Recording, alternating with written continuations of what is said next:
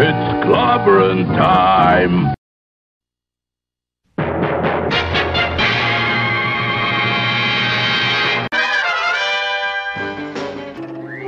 Atomic batteries to power. Turbines to speed. Roger. Ready to move out.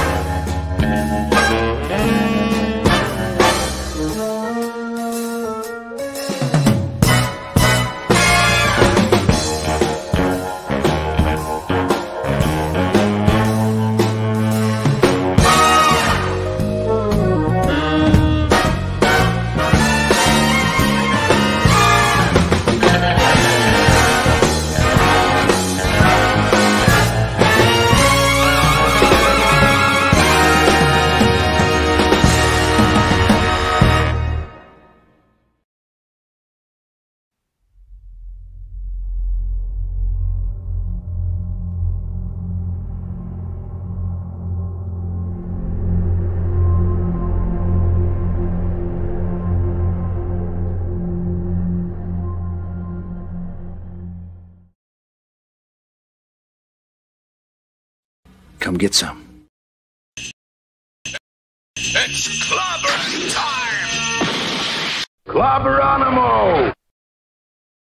Oh, Clobberonimo. Greetings. Clobberers, Clobberonimos, Clobberooskies, Clobberoids, Clobberians, Clobologists, and every other kind of clob out there. For those who have not yet clobbed, use Twitter. You can learn too. Just the secret is to Clobberonimo!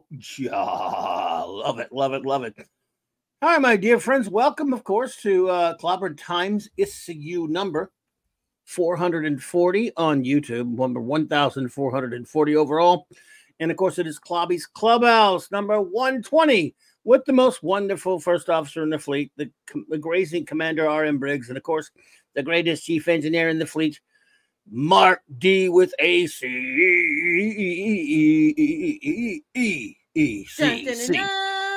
What she said.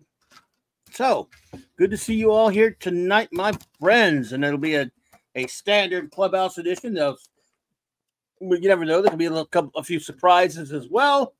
A Blake 7 episode review, a Star Trek comic review, and much, much more geekiness, foolishness, nerdiness, and stuffiness like thatiness. So, all that jazz. Well, and while we're ready to get started, I will, as always, turn the floor over to my amazing first officer, the extraordinary Commander Briggs. In the opening words you may have, please go for it. Thank you so much, Captain. It's good to be here. It's always an honor and a pleasure. Thank you for inviting me and allowing me to be a part of your virtual comic book shop. You know that I adore you. Hail to the chat. Good evening, everyone. It is so good to see you. I am so looking forward to discussing Blake 7, Season 2, Episode 1, Redemption with you all tonight. It's going to be oodles and poodles of fun.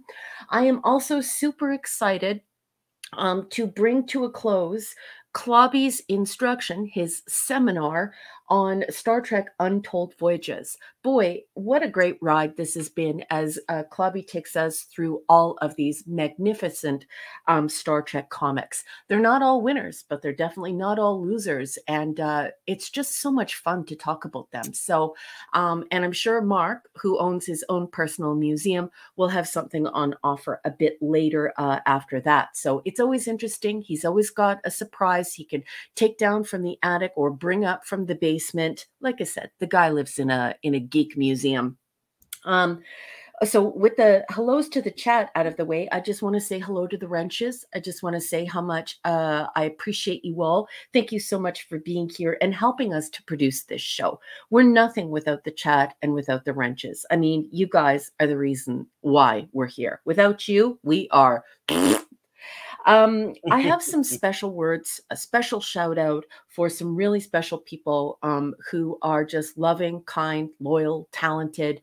They're always out there promoting creators, and they're always promoting Clobby's channel, and they're always promoting my books, and so and my stories. So I just want to say how much I appreciate Lord Thoth, my good friend Larry, I love you so much. Chris Persia, who makes the most beautiful show posters, as if we're creating a new Hollywood film every week, twice a week. He is making these beautiful posters and spreading them all over social media and telling people to stop on by here, welcoming them, always trying to build up this community. I also want to thank my buddy Gwagnar. Gwagnar, I just love you. Thank you for always being out there for Clobby and for me.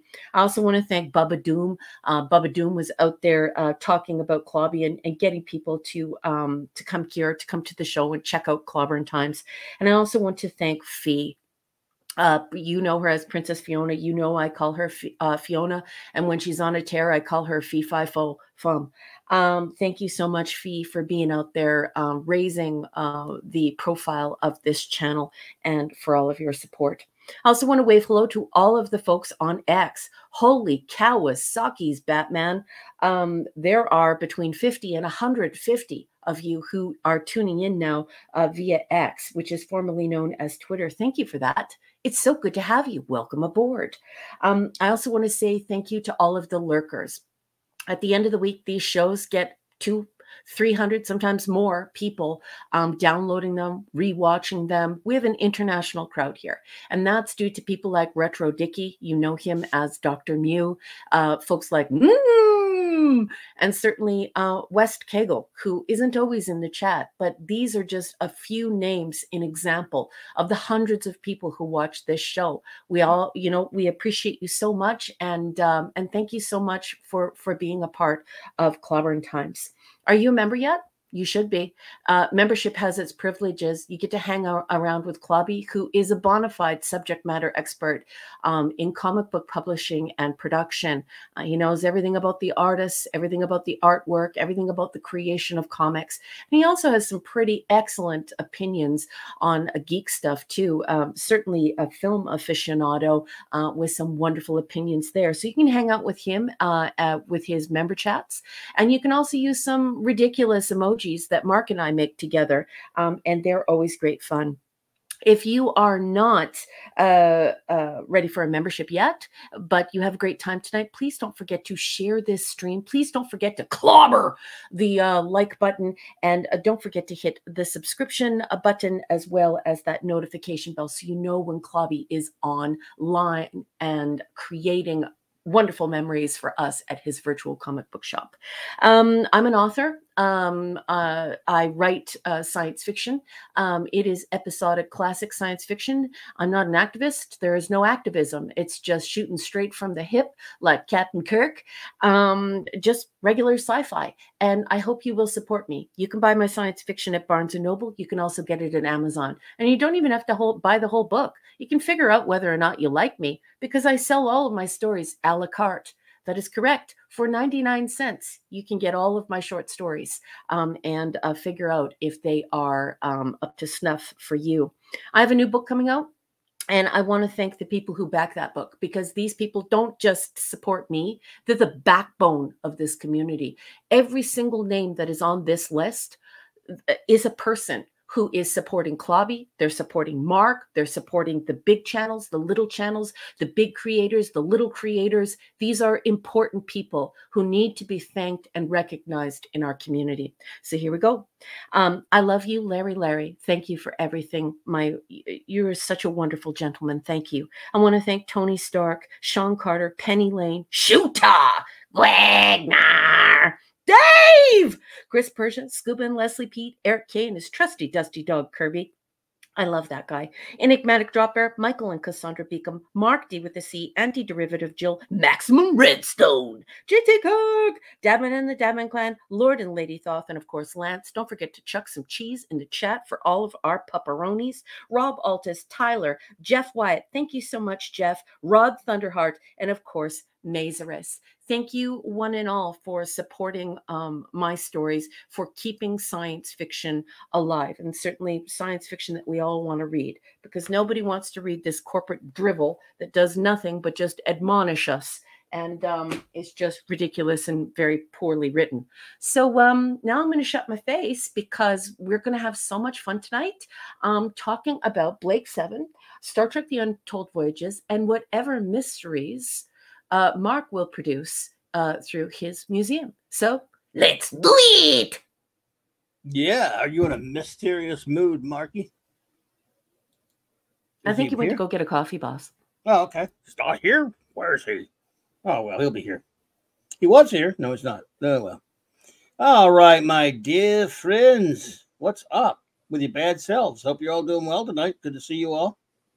We're just getting stuff ready for the show. And let's see here. I got that. I was sorry, I was fixing doing some last minute show stuff there that I freaking forgot to do. Dang it. So shout outs and show notes, or no, show notes and shout outs, right? That's the way it goes. I had it backwards for a minute. Some show notes and some shout outs, shall we, my dear friends? Let's see. Indeedishness. So, I had a great time tonight on the amazing Tom Connor's channel, Midnight's Edge After Dark. I want to thank Tom and that great group for that. I want to thank the great Max Redstone for hanging out with me last night, talking some Superman too. Thank you, buddy. Appreciate you. Was it a throwdown? Did you guys go blow for blow? Nah, it was a lot of fun. We just hung out and had a cool conversation, like a couple of good old buddies. Oh, It was good, a lot of fun. good. One was in favor of Superman 2, right? And then the other one was against. Just a conversation about it, but I have a lot of problems with it. Let's put it like that. Okay. Yeah. Nice. I do have a lot of serious problems with it, where most of the rest of the universe loves it. Okay. I gotcha. Yes, indeed. But it was fun. He's always wanted to set me straight on that. And the fact that he fails is not something he failed is not something I hold against him. You did your best, Max.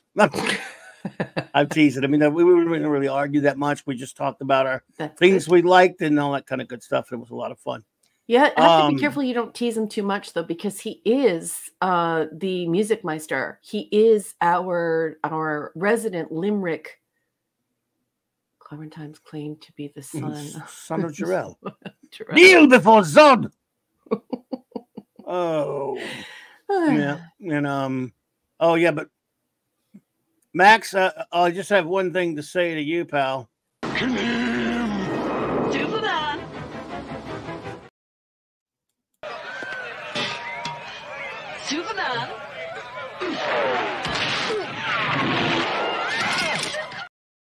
Superman. I thought he would enjoy that. We should have had those last night, but the great Mark D came through later, and we had that. I thought you would enjoy that, Max. Because we were talking about the wonderful Sarah Douglas who's in that role, and how we met her one time. We had her say it. We had her say that. A buddy of mine walked up to her at a con, and we asked her to say it like that, and she said it just like this. No way. Superman. She was so sweet. It was a lot of fun. Oh, I'm so happy you had a good experience. Oh my God, Texas here. Yeah, well, I'm going to shout him out. I'm going to do the shout outs after I do the show notes. But Sarah it's good to see you, buddy. Sweetheart, Larry says. Let's see. She is. So, good to see you there, brother. But I'm going to do I do the show now. I should have gotten back to my shout outs. I'm sorry. Anyway, tomorrow night, 6 p.m. Central Standard Time, 7 Eastern. I'll be on my great buddy J-Man's channel. And we've been having a great fun, J-Man and Sean and myself, on Fearless Fridays, reviewing the great Frank Miller's Daredevil run from the early 1980s. It changed comics. It is one of his masterpieces, and we're just having a blast doing that. 3 more issues tomorrow night on J-Man's channel.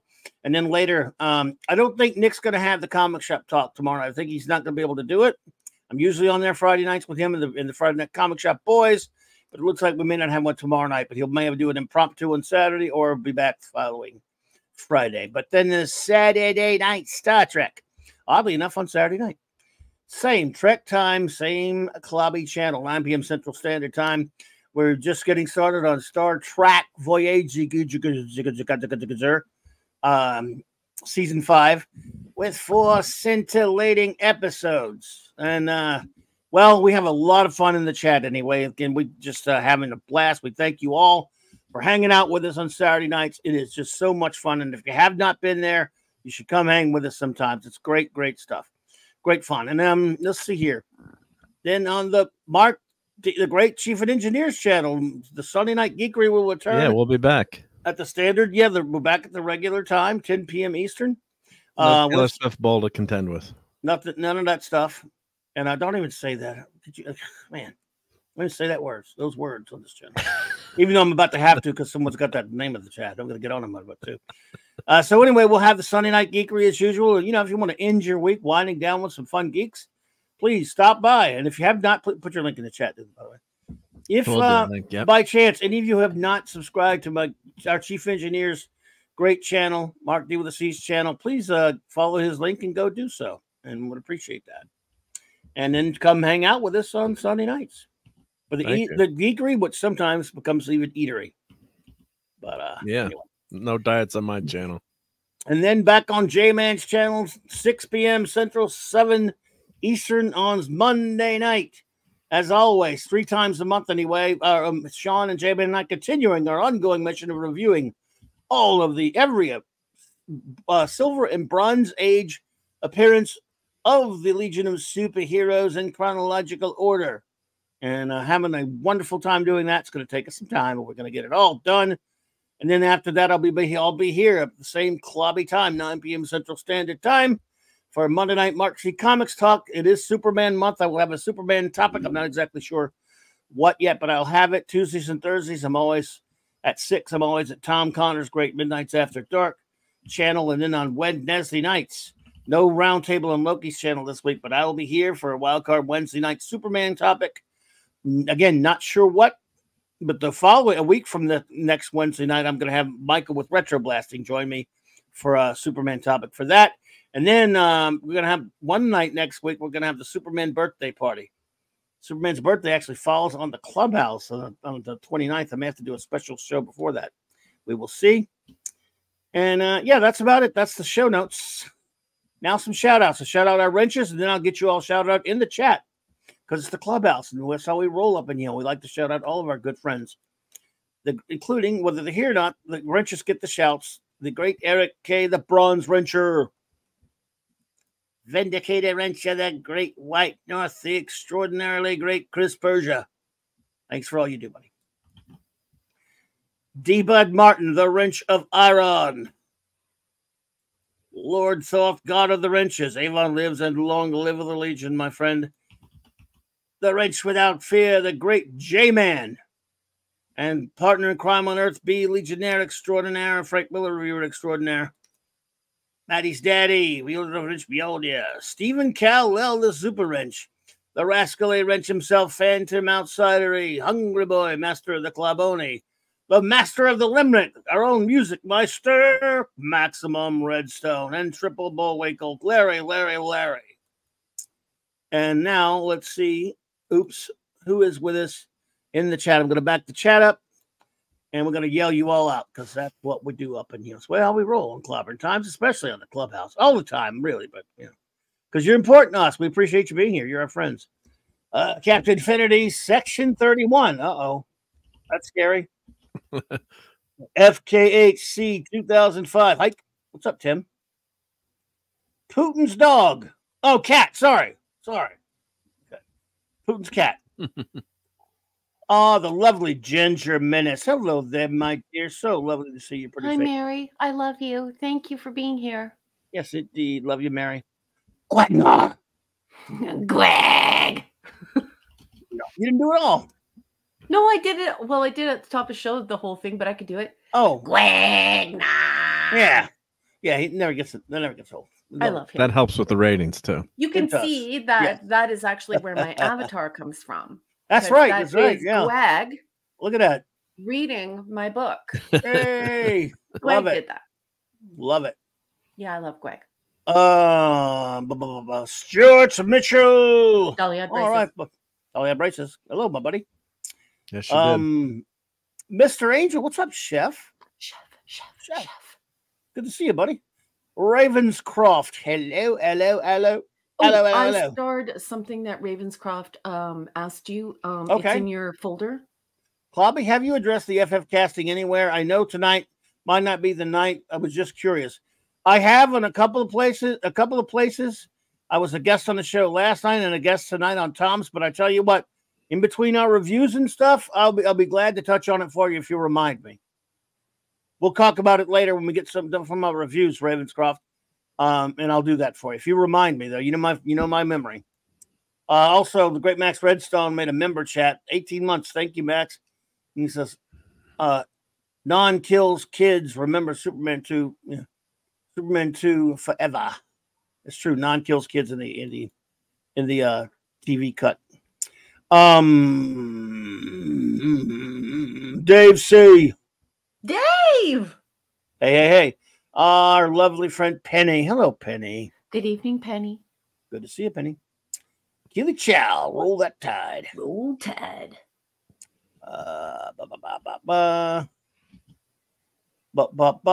on.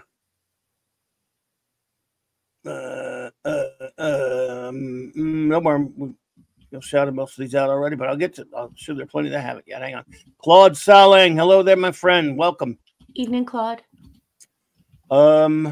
Adrian James. Hello there, my friend. Good evening, Adrian. Welcome. Thank you for joining us. Plump reviews, my friend. All right. Plump reviews. 1701, the great Tex. Yo, brother.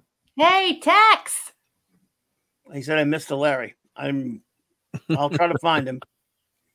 You mean the man who's so nice you should say his name twice, perhaps thrice? You mean Larry? I said it 3 times. But I hate even saying your title, and I know who you are. By the way, I know you're not fooling anyone. You know, you're Matt G.U. Taylor Swift, greater than Disney, Star Wars, and MCU. You know, even though I agree with that, I'm tired of Taylor Swift's getting involved in everything. Okay, your parents were also tired of the Beatles. As a Canadian, I would just like to say mine weren't.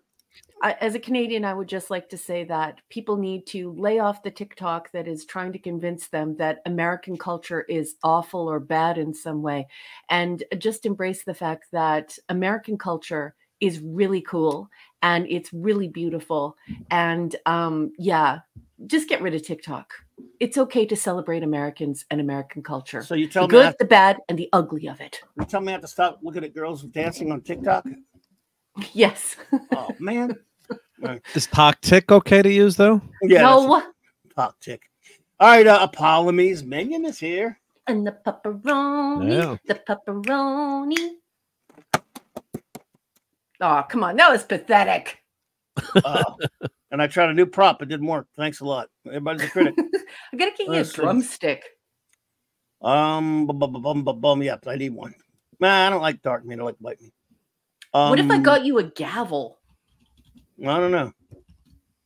Just a drum will do, or maybe a tambourine. Tambourine. My green tambourine. Let's see. So we got anybody else to shout out? Scintillating shout outs. Dun Ranger Power. Dun Power Ranger. Oh, he's Ranger Power. I know. The Tetrarch of Apathy. So apathetic. Joe Dog Buddy. Hey, what's up? He said I went to Texas Roadhouse for my 23rd birthday. Excellent. Nice. I like me some Texas Roadhouse. Did you get roadkill, as they call it? No, that's a dish they call roadkill. Very cool. There you go. DJ Play Nice. Hey. Rock on. I had to run this thing way back, so hey, be patient, for ladies and gentlemen. I like to get everybody to stop myself from saying genitals, but I said it anyway. I love it when you say ladies and gerbils. Ladies and gerbils. I like ladies and germs. That's my ladies personal and favorite. Good evening, ladies. When you say gerbils, it's great. Hello, ladies and James. That reminds me of a story so dirty, I'm ashamed to think of it myself. Let's see here. That is we've shouted them all out, I suppose. So. Yeah, Max, a squeaky gavel. I need to get him a squeaky gavel. Squeaky wheel. All right. Okay, so there we go. We're now we've now officially started 25 minutes in. Okay, Chris, I'll think about it. He knows my Groucho, of course. I don't know what they have to say. I make no difference anyway. Whatever it is, I'm against it. But even when you've changed it or condensed it, I'm against it. Yeah. Honk, honk. Honk, honk. Bonk, bonk, bad kid. Bonk on your head. Yes, bonk, bonk on the head. It's exactly like Menudo. I never understood the whole Menudo thing either. I also never understood Madonna. And I also never understood, what's it? Not the Backstreet Boys, the other guy. The New Kids on the Block. Never understood it. Never understood it. Me either. So, Apollo would like to know how you would like your picture sent. However you can send it, and just as cheap as possible. I will warn everyone now, sometimes things don't get here. Like, okay, you're all going to be freaked out when I say this, but I mailed Scuba and Leslie Pete's Christmas card on December 14th. It might have been 13th. It was either the 13th or the 14th that I mailed it out. They just got their Christmas card today. So it's like I live on Mars. I don't know why it costs $1 trillion to send everything here and why it takes an eon. And yet here I am in Canadian land, as Mark likes to call it. Yeah. The Mutari Nebula. Yeah. Yes. No. So but, however you can get it here. And your address, Raquel, I think she's looking for an address too. So you can, the one I have, that goes to a post office box, or what's the? Yes, the post office box one, please. Yeah. I'll confirm that with you after the show and get that AM. Thank you, Mark. Fiona, Princess Fiona. Hey. There you go. Well, good to see you, Fiona. What am I doing? Okay, well, so I guess we should probably go ahead and get started. Yeah. On our review. You want to do our first review, or what? You can start setting it up. Yeah. Yeah, let me start setting it up. And, okay. And I do agree with Captain Finney. I do like Villa a lot, but and the one thing I wanted to mention last night, you guys were doing Superman 2. Serverland was awesome in Superman 2 last night. Serverland. All right, there you go. Well, I will tell you. Tell me she's not channeling Serverland in that movie. Now that I've sort watched of like her, yeah. Right. Now, well, if one of you could take the con, I got to get some water. I forgot to get my water. Okay, you go ahead, boss. Take it. We'll get ready. We'll get set up. So. Okay, I'll set you up. Okay, everyone. We're gonna now is the Blake 7 segment. We're going to be covering Redemption tonight. This is season 2, episode 1. And this first aired on January 9th, 1979. Now, it's very important that everyone here realize that Clobby is the biggest Blake 7 fan in the history of all of fandom, no matter what you like or dislike. The man can quote the show. So he gives us a summary off the top of his head, and it's really cool because it's an entirely organic summary that he doesn't practice or even think about. And it just shows his passion for the show. But it also gives us a chance to, it gives him a chance to illuminate some of the things that are most important to him. And then we riff off of that and we talk about it for a little bit, and Mark interjects and I interject. And then, we can uncover what we all think about this episode and all of the episodes. So that's the format. And we are just waiting for the boss to take a little bit of medication. And then he will be right back to get that summary started. I would also like to thank Mark, who is our very own Scotty, for making this wonderful presentation that is a terrific visual for the show and can also jog your memory if it's been a while since you watched the episode, and offer some wonderful talking points to folks in the chat. When we're done evaluating it, we ask the chat what they thought of the episode, and then I will star those comments, and then Clobby will read them, and we'll talk about what you think, what you thought of the episode, because that's super important to us here. That's just how we roll. And with that, I think Clobby should be back now. Bossman? No, not yet. Yeah, he's back. Oh, Yeah. Hey, Clobby! Kept forgetting to do some stuff. Okie dokie. All right. So where were I? Where's he? Okay. What are we? There were a couple of things, Mark, that we talked about last night. That I wanted to clip that I was going to tell you about, and I totally forgot about it. That's all right. I'll try to do some during the show if I have time. Yep. I like 3 specific great bits that I would love to have clipped, but I didn't get a chance to tell you about it. I can do it during the show. Yeah, I'm so big. I can do some engineering in the background. Hey, where's my oh, there it is. I had a Blake 7 background thingy. Yeah, there we go. Bob. Okay. Really, Chris Persia, November 20th? I sent a whole bunch out at the end of November, but I just didn't want to send them out too early. I mean, Clobby got his on time, and I think Mark got his. I got mine on time, yep. You got yours on time as well. So it's just so weird that, I mean, come on. It's like the middle of February. Like, wow, Chris, why do we live in this country, Chris? Dang. Because of the great weather, the warmth. Yeah, right. Yeah. Okay.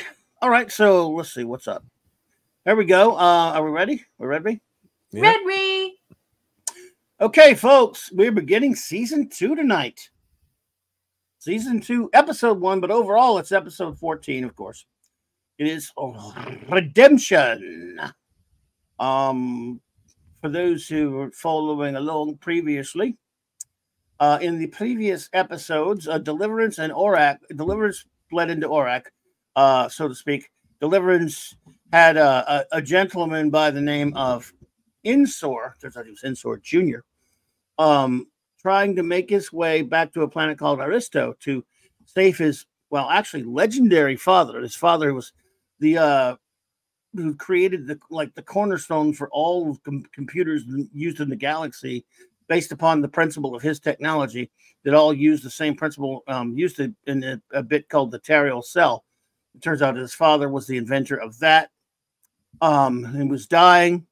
He had a bad heart many years previously when he lived on he visited a vacation on a more primitive planet that he ended up with an inferior heart implant thingy. But anyway, he was trying to sell the Federation a device called Orac, and made negotiations for same in exchange for these power cells and the use of a surgeon to perform the surgery to save his father's life, his Insor's life, Insor the Senior. And on the way, well, Federation, they attacked. They sabotaged the ship. It blew up. Insor and his surgeon, the surgeon died. Insor was badly injured. The Liberator picked him up, and the Liberator eventually, by the end of after Deliverance, they go to the planet Aristo. They're in need of drugs for the rest of the crew, led by Avon. It's also Villa, Gan, and Jenna need radioactive decontaminants, which for some reason the Liberator does not have. Ezra Goldstein, welcome. Shalom, my friend.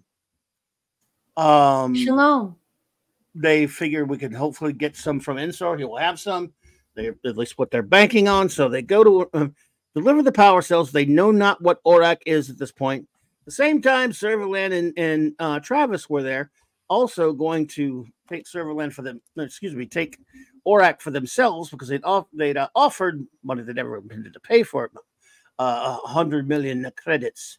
So eventually, we find out that Orac is an extraordinarily powerful supercomputer. Again, that has the ability to read any computer extract knowledge, extract information from any computer in the known galaxy, because it's based on they're all based upon the same principle, the tarial cell created by Inswar. So that's your basic setup for what ORAC is. They ended up taking ORAC. Insar passed away, unfortunately. Avon shoots Travis's hand off, and there you have the end, at the very end of the episode of ORAC. ORAC, meaning an oracle, basically, they were made a prediction and broadcast on the screen an image of the Liberator exploding. Spacecraft will be destroyed. And that was your cliffhanger for season 1. It was a great cliffhanger. Yes, great cliffhanger. By the way, I guess we should say spoilers, even though everyone knows we're reviewing. So we're spoilering the hell out of these episodes, folks, just so you'll know.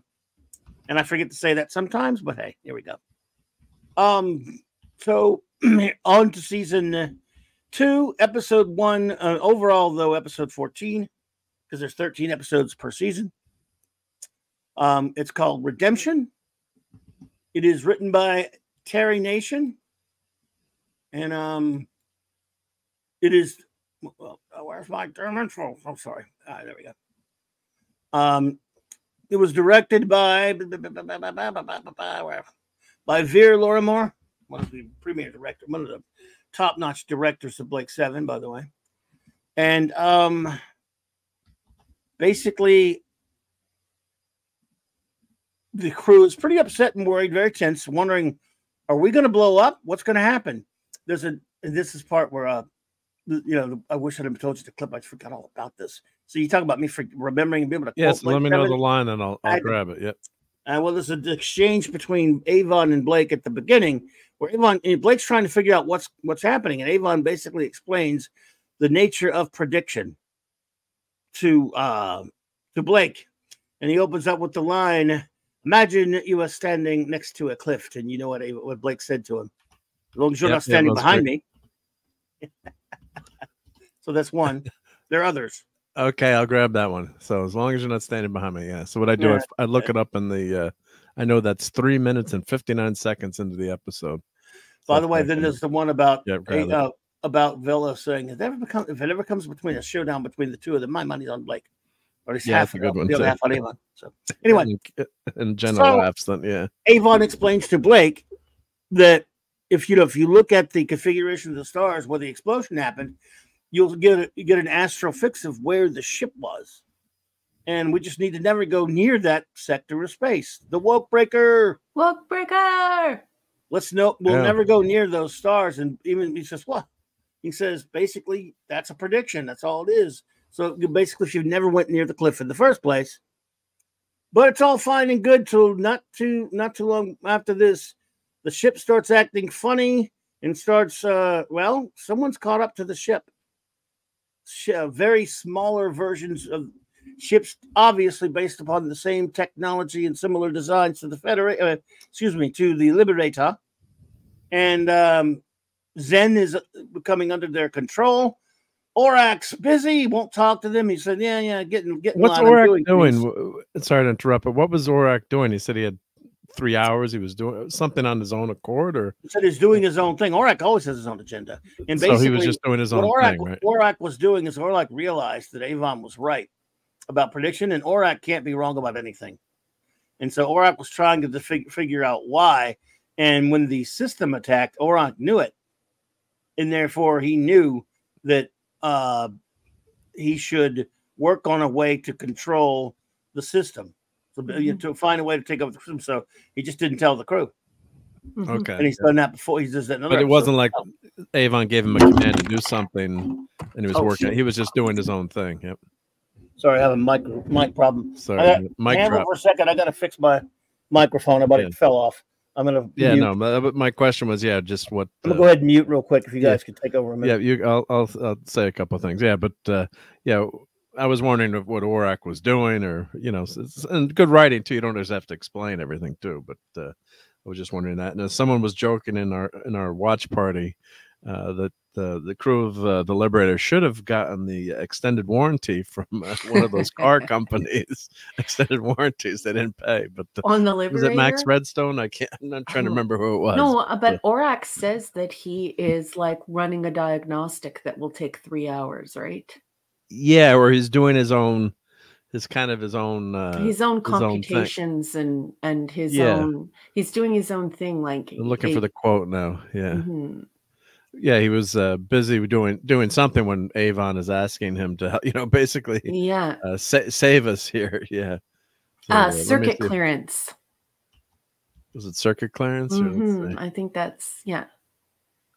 Let's see if I'm trying to see what.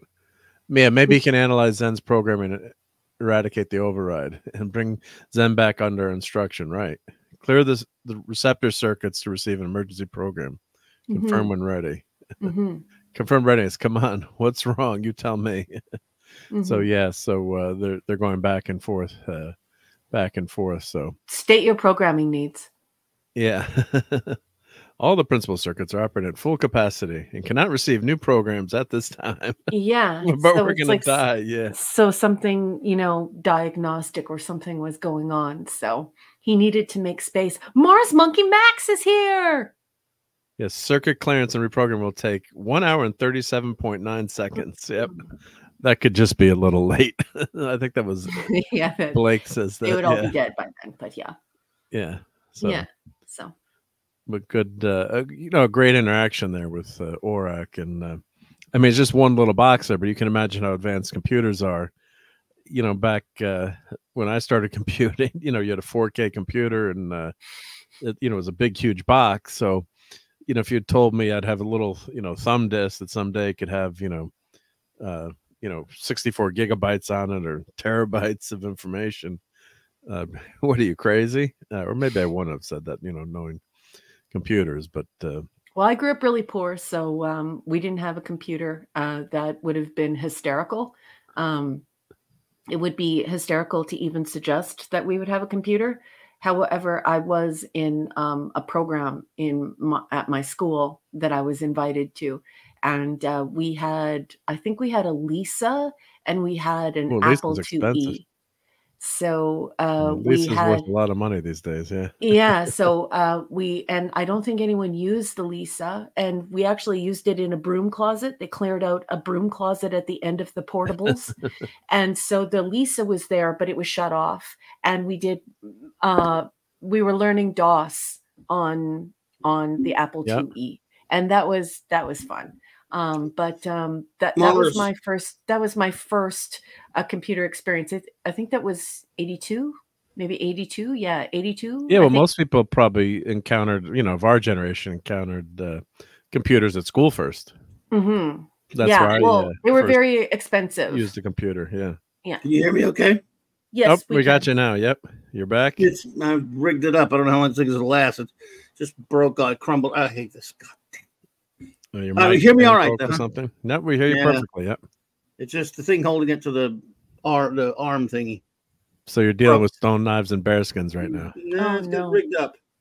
We'll see. But hey Mars, Bucky Max. Hey, So where was I? Let's see. We're talking about the ORAC not obeying the instructions. My anger down a little bit. Anger will make things messed up. How's that high blood pressure? It was fine until this happened. I'm trying to make you laugh. Please laugh. Okay. I will. Okay, remember to laugh. Okay, remember to laugh. I'm good. Yeah, I get. I hate this. All right. No, I'm good. All right, so let's see here. ORAC has his own little agenda, but he'll tend to their needs when he feels like it. The Liberator is under control. They do not know by Hume. Avon and Blake are at each other's throats, of course, because why not? Because Blake is just being very demanding, and Avon's just trying to get things done, and he's as concerned as everyone. But the two of them just do not mix, and that's just the way it is, and that's one of the wonderful things about the show, I think. And Blake is down in the engineering fiddling with stuff, and gets attacked by the ship, or is being held at bay by the ship. Avon's got to come down there and bail him out, of course. and saves his ass. Then, of course, Blake has to save his ass. A lot of ass saving going on, but Blake's concern for our safety is inspiring, don't you think? So there's a lot of give and take between Blake and Avon here, almost like they don't like each other. You would think, huh? Yep, but when they're on the same side, they work well together, actually. But no, I think for me, like, I don't want to spoil anything, but I think that we are marking the point where the relationship is going to fundamentally change, and Avon's part will be altered. And so now this is my second time. I think my second time watching Blake 7. I've noticed that this episode begins to open up possibilities for Avon. It's obvious now at this point in season 2 that he's very popular with the public, that people really like him, and he is a very strong character who, you know, is definitely Blake's equal. And so I think that's reflected in the writing, but that's just speculation on my part. No, absolutely. He's at this point, and I wasn't there over there in the UK, of course, about a lot of the things I've read and when I've talked to fans, from people who were fans in real time when the show was running and stuff, or people who have read things they've talked about, was very popular. Avon was very popular. And again, Ray Biscoff is a good point. That and Boucher fell in love. Yeah, Chris Boucher and Robert Holmes, but especially Boucher. You know, this is still, you know, Terry Nation still wrote this one. He wrote everything up, wrote everything in the first season, and he wrote this one. And eventually, Chris Boucher did a lot of great things with Avon as well. So he was really, I'm sure when they first cast him, they had things planned for him, and it just kind of grew and grew and grew. And then by the time, you know, we're toward the end of the first season, and now it's called Blake 7, but man, you know, it's Avon's there. Tex, have a good one, brother. Night, Tex. Clocking good to see you, and thank you for stopping in, and thank you for subbing. Buddy.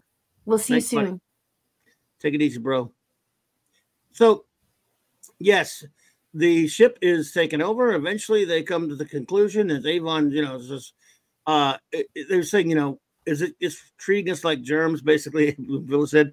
But he said it's basically more fundamental than that. It's not, it's rejecting us, like a body rejecting, you know, antibodies, and which rejecting a disease or an illness or a fever. Yes. The ship, it was, as they would said, crude but accurate. And so they don't know what it is yet, of course. Like Avon even figures out to stay away from the teleport. Whatever happens, that's where it's all going to start. He knew. Avon suspected. And eventually, even Blake figured it out. They said, well, who is it? Well, what do you think? Probably the ones, he says, the people who build the Liberator, of course, just taking back what's theirs, redemption. So, and that's the deal. The system shows up. This is when we first learn that the Liberator,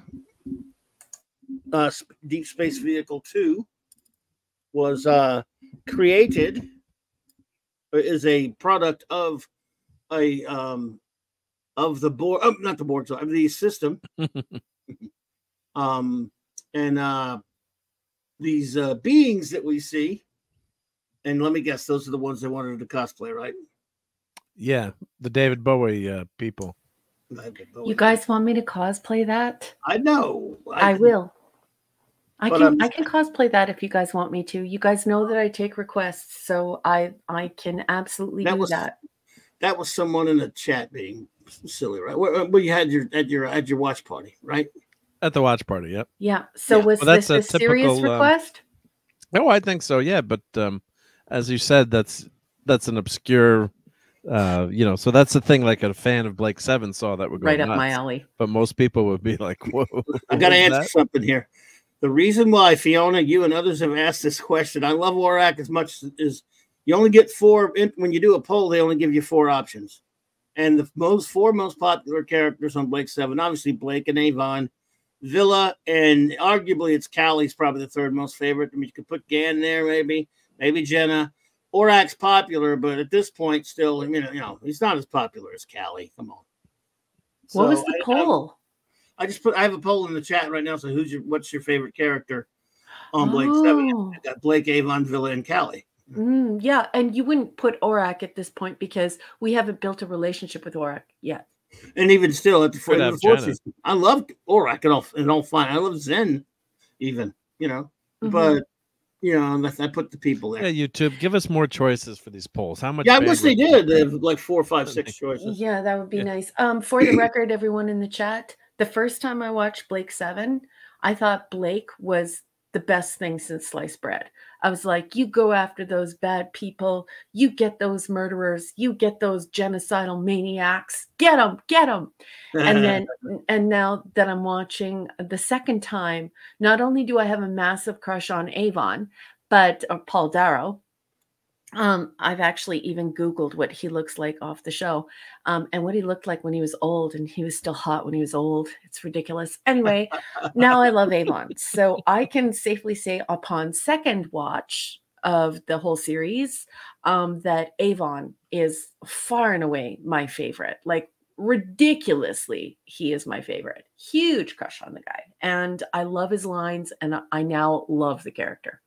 I think instead of Callie, I guess I could have put Servalan. Well, Orak wouldn't really rank up there. I mean, I love Orak, don't get me wrong.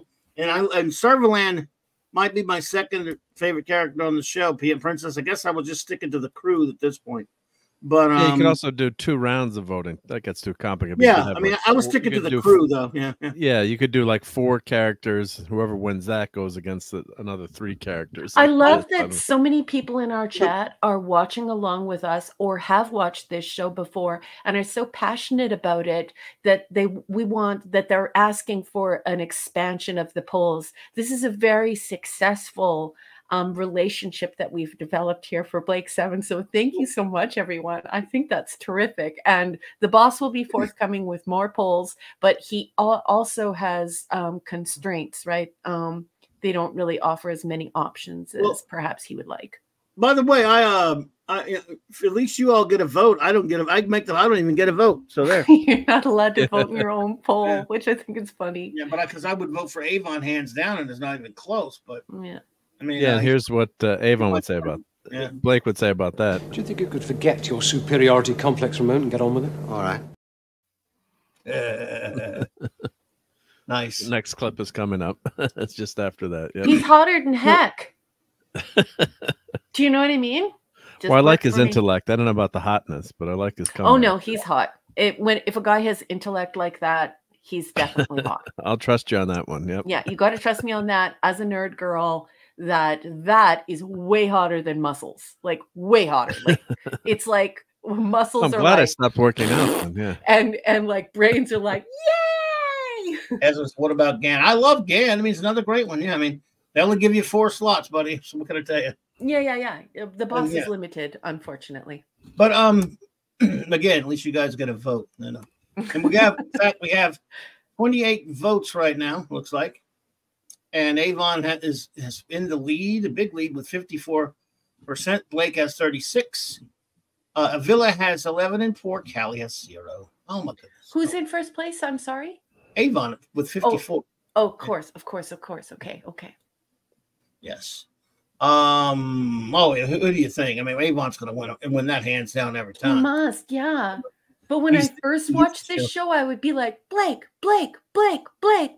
And now I'm like, nah, get out of here. There's Max. Well, what about Tarrant? He's not on there yet. And by the way, I'll defend Tarrant. I like Tarrant a lot because you have to have somebody for Avon to butt heads with, you know. So, but it's really just Avon's show. It always has been. Let's just be honest. So, all right, where were we? Okay, so the ship is taken into this gigantic, it's too big to be a space station. This big, gigantic, really cool looking space station, and Blake is brought in for interrogation. The others are put into prison cells, and we learn that, well, he doesn't learn much from these things because they're not very interested in anything Blake has to say other than answers. They ask him where he got the Liberator. He explains what happened. He tells them the truth, and eventually they decide, well, hey, these things have no personality. They have no interest in, I'm not saying they're like the Borg or anything, or like the Daleks or anything, or like the Cybermen or anything, or like but anyway, you get the point. But Blake, who earlier had, while he was being taken to the interrogation chamber, had helped a poor slave like lift up something when he had been he dropped it. An older man. Later, when Blake makes a run for it and tries to shoot his way out, an older gentleman who is one of the slave workers in this just gigantic nuclear power plant that they filmed it at. I mean, this PlayStation. By the way, it was a really I love how they use like cool. These nuclear power plants. They look so cool. They make them look great. The locations person. Yeah, they're really good. Yeah, the locations person is just an outstanding individual. Like it is just pure pleasure every time they come up with one of these insanely futuristic buildings, so industrial, so believable, and so much scale. Like instead of grappling with budgetary constraints by building a set, we go to this enormous place, and it's entirely believable the way that they capture it on film. So I doff my cap to the locations manager. Wow, wow, wow. So good, so good. Ezra, yes, I do believe Michael Keating, Villa, is still with us. I think so, yes. Sally Nevette is also still with us. Jan Chappell, Stephen Pacey. A lot of them are still with us. Unfortunately, we've lost Blake, Avon, and Gann. And Gann's by the way, David Jackson, who played Gann, is the only one I ever got to meet, unfortunately. But anyway. Didn't you miss out on meeting Avon at one point? Why would you bring that up? Are you Claude or something? Oh, no. Claude gave me $5 to mention that. God damn it. Mark. Your agonizer, please. I mean, why do you have to make me go to all this work? All the way over there to go. God damn it, Mark. Sorry.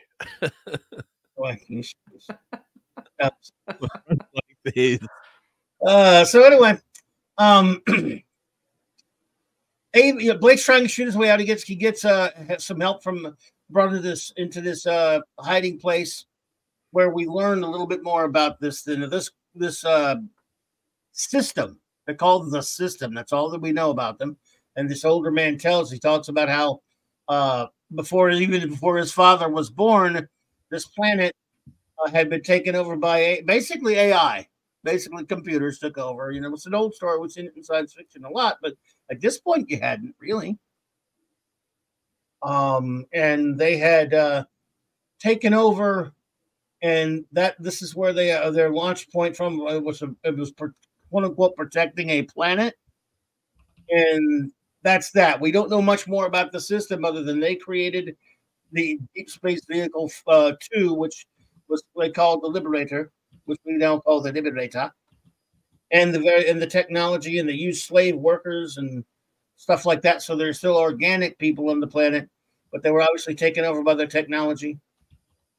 And that's pretty much all we learned, just enough to know where the Liberator is from. And then, of course, Villa's able to break out of his cell. He comes and he breaks Jenna and Avon out of the cell. They start running around trying to get away, but they get caught and they're about to be executed. And it's good. And Blake and his friends show up at the last second, save their lives. His new friend decides to stay behind. Unfortunately, doesn't last long, does it? And then they get back to the Liberator, thinking maybe that it's back online now. They don't really have anywhere to go, but somebody's been sneaky, and that's Orac. Orac has been messing around, and he's able to. He gets control of Zen. Now, you guys can tell me if I've always wondered. Say, Anonymous Gamer, good to see you there. Hey, how are you? I've always wondered exactly how Orac pulled that off. But he could control. I mean, of course, even the just so powerful. I guess they're so advanced. Yes, he can control. Yeah, basically, he could control. He found a way to change Orac's program, for lack of a better term, and counteract the control of the system, and get him back online. And the crew got back there in time, and they're able to leave. And it turns out they're still like, well, yeah, but we still got the prediction running. And they said, well, like you said, that's the least of our problems. The Orac's prediction, we're not going to worry about that. We just got to get out of here. They go to get out of here, and what are they followed by? Another deep space vehicle, another version of the Liberator. And Orak manages to detonate its missiles inside of it and destroy it because of his ego would not let his Orak's ego is why they're alive, because Orak's ego is the reason he did not want his prediction to be wrong. And do you think that prediction was originally the Liberator getting destroyed? Well, or was that that was what he predicted all along? Maybe? But isn't that the cleverness of the script for you to question? Because Orak interferes, and initially he doesn't want to interfere, and maybe it was self-preservation on Orak's part. Yeah, because he's going to get destroyed too, right? Yeah, and he is sentient, and then of course, in saving the original Liberator, and then destroying this other deep space vehicle, he's vindicated. His prediction comes true, but it also reveals that the future isn't certain, and obviously that Orak is capable of doing things on his own, acting of his own volition without any input from the crew. So I think that this writing in this way helps us to develop a relationship with Orak.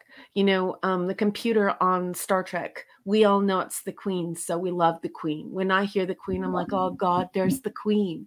But we don't really develop a full-on relationship with the computer on Star Trek. Here, Terry Nation is writing in a way in which we begin to see Orak as an actual character. He's a character inside of a box, and this is where I think this is the genesis of it. This is where we learn that the audience is very quickly going to fall in love with Orak, and him being cantankerous, temperamental, and obstinate, and dangerous sometimes. And dangerous sometimes. Yeah. So I think that, like I said, I think this is written this way in order to tickle the audience's brain toward the idea that Orak is sentient and is a character, is going to become a full-fledged character on this show. Yes, indeed. I love him, and what a great addition to the show. I mean, you have that crew, and Terry Nation was absolutely brilliant to come along and add this to the new season. Add a character. Actually, he added it at the end of the first season, but you know what I mean. To add this new element. You've got, first of all, because there's only a few of these people, they get, they would have no chance against the Federation without a ship like the Liberator. And even with the Liberator, they're so against it. He said, you know what? It's not credible for them to even have a chance, even with the Liberator. So he creates Orak and gives them, it almost doubles their power in a sense. And it's still no guarantee of anything, but it's obviously, it has made Blake in his crusade that much more powerful, which is fascinating. And in the process has made Blake that much more arrogant, which you'll learn more about in the season. So number one, notes. Don't have a lot of notes. Anyone else who wants to put their reviews up, go ahead. I'll store those while number one is giving the notes. Yeah. Okay, I don't really have a lot of notes from this week. I just wrote, I love the cool new intro. So there's been a little bit of production going on behind the scenes, and now we have a cooler new intro. So yay, rah, season 2, better intro. But it hasn't changed significantly though. Not enough for me to be upset. It's just enjoyable. I really like the opening scene of the heavenly bodies and the anomalies. This take on the heavenly bodies is very alien, and I really like the fact that it looks as though there are numerous moons within a short distance of one another, and then all of these anomalies in the background. And I just find it, as a science fiction fan, I find it incredibly inspiring to see this type of visual representation of what might be out there. I've always thought to myself, what would the Pinwheel Galaxy be like? What would it be like to be in the Pinwheel Galaxy? And that's just been a dream that I've had for many years, just thinking in my mind what it would be like to have such a busy and full galaxy to explore. So that's part of being a science fiction fan. So I probably put a lot more emphasis on that opening scene than the average viewer, but I just had to remark upon the fact that I find it very enjoyable. As a science fiction reader, so I don't get like a lot of my like I don't watch a lot of films. I've sort of changed it this last few years hanging around with geeks where I've started to watch films, but I'm a reader. I've been a reader my entire life. So I just want to say that I like the bookish quality of the following opening scenes where we have these quiet moments of the mundane. And so everyone is quietly doing maintenance. No one is talking. There's no flourish. It's just this really nice setting the scene for this hyper technical atmosphere where folks have to do regular maintenance. And they're not sitting around talking like, you know, that television show Cheers. And it's not a soap opera where they're talking about whether or not Callie has a crush on Avon. We're just getting some really great science fiction. And that means these beautiful, quiet moments that happen in books where folks are partaking in the mundane. And in this case, this quiet but beautiful little symphony of maintenance. Avon's new costume, I love the semiotics. Avon now appears dangerous. It's much better. It sends the signal that he is tough, and he's much tougher than he was before. The studded leather flap jacket, speaks to me as gunslinger and has a connotation that he might be quasi-villainous. So yeah, I just really love the new costume. I love the semiotics. I think that they're spectacular. Now, aside of this lean gunslinger look, right next to that lean gunslinger serious look with a studded leather, the slightly villainous, we have Blake's jacket, and it is voluminous is not even the word that I would use. It's beyond voluminous. And it's in a pirate style. So we have these grand balloons extending from his arms down to his wrists. And they look like, you know, you could inflate them and have a marvelous airship. And the fact that it is, you know, this fabric with this green leather, it just screams Robin Hood. And you know, Terry Nation has this notion that we should feel Robin Hood sometimes in this show, and certainly we do. I love the line, "Have you considered amputation?" Avon says this. I got this shocking pain right behind the eyes. Have you considered amputation? That's a great one. Yes, and I also loved "What shall I do with the other arm?" And of course, this is Avon complaining that Blake is throwing all of this technical, throwing on this itinerary of technical things to do because he's not capable of doing them. Either he doesn't have the technical know-how, or he just looks at Avon as somebody who could expedite those things. And that he can't. And so yeah, I it just says love Mr. Spock. yeah, like that. But also it's almost as if Terry Nation goes past that, though, because it's almost as if we're having a moment where Blake is thinking out loud, and we're seeing a sharing of the leadership at this point. Yep. It's almost as if this is an outburst because he feels overwhelmed by the things that need to be achieved. And so yeah, they're not a formal crew. It's not Kirk and Spock on the Federation. Exactly. Yeah. And so with Blake having this outburst, we see that Avon must step up because now the leadership is being shared. So this is very clever writing because we're seeing a shift that I don't want to talk about. Now, We talk about spoilers on this show, and some people are like, you know, pish-poshing that in the chat as though it's ridiculous we're even saying it. But some people are coming to Blake 7 brand new, and I don't want to ruin it for them, because half the joy in doing these reviews every week is the fact that people come here and say, oh my God, I love Blake 7. So that's the reason why I'm protecting them. However, so I'm just going to leave that at that. But that shared leadership and that outburst revealing that he couldn't handle the leadership role on his own, and that the laundry list of things that needed to be accomplished, that it needed to be shared. And he didn't reach out to the crew. He reached out to Avon. And so this is very clever writing.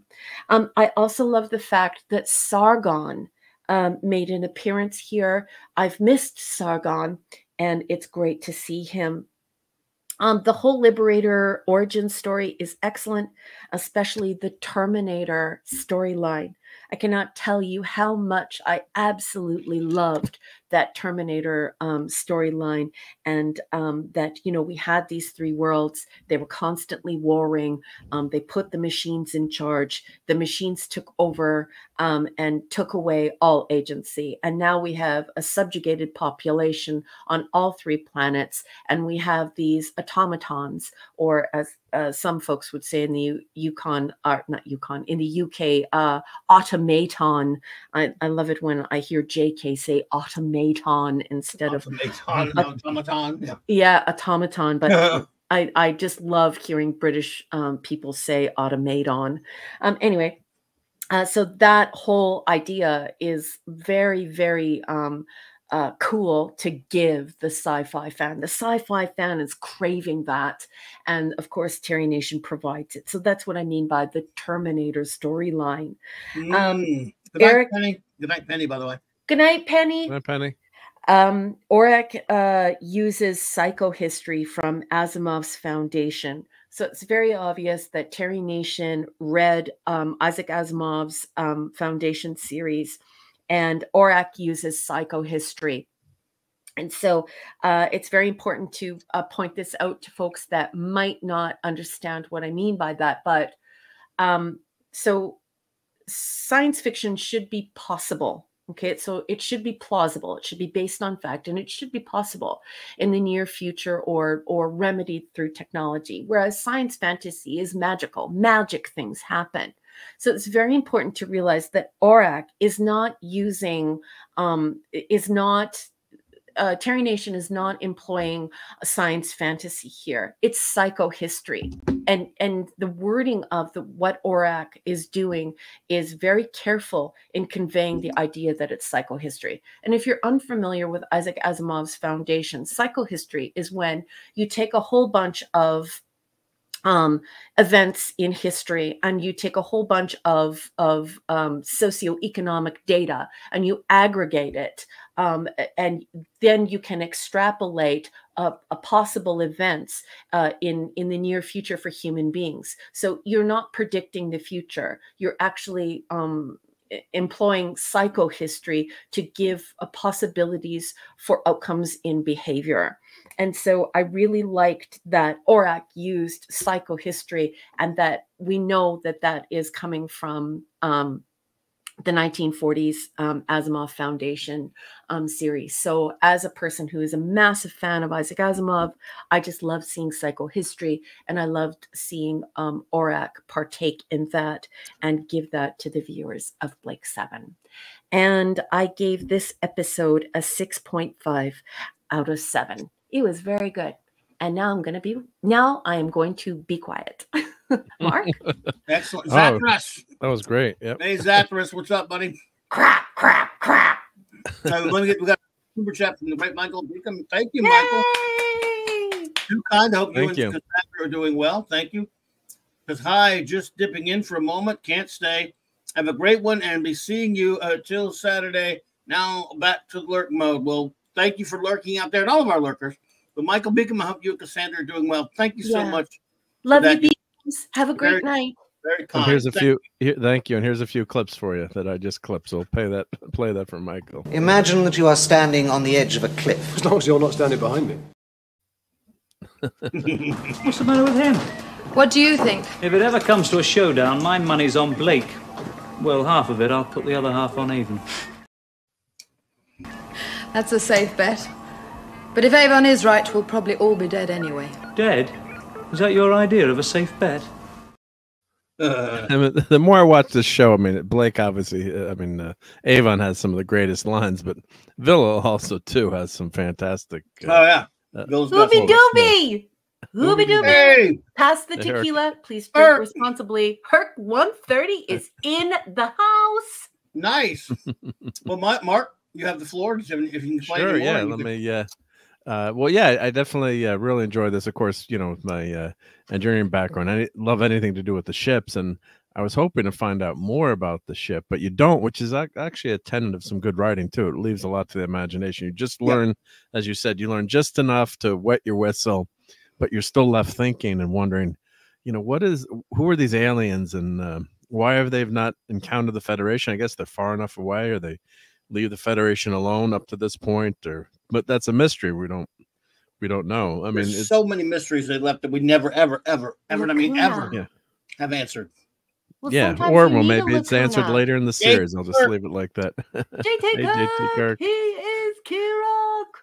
The only thing is, of course, they should have known that they were, you know, that the same tech as a Liberator when you look at the intercepting ships on the screen. And the cool thing is, you know, from 3D printing the Liberator, someone had actually made that version of the Interceptor ship because it's basically the same parts. It's some of the parts of the ship. So it's the rear section and that middle section with the, you know, the cell there. So I might someday print that, you know, print a few of those chase ships as well with the red globe, and that's a great way to, you know, recycle things but make them look different and cool, right? You know, you've got you know, a smaller section of the ship, and you can tell it's from the same tech, and I just thought that was really cool. So the same person that 3D printed said, "Oh, you can also make the you know, the chase ships if you just take those are pretty cool.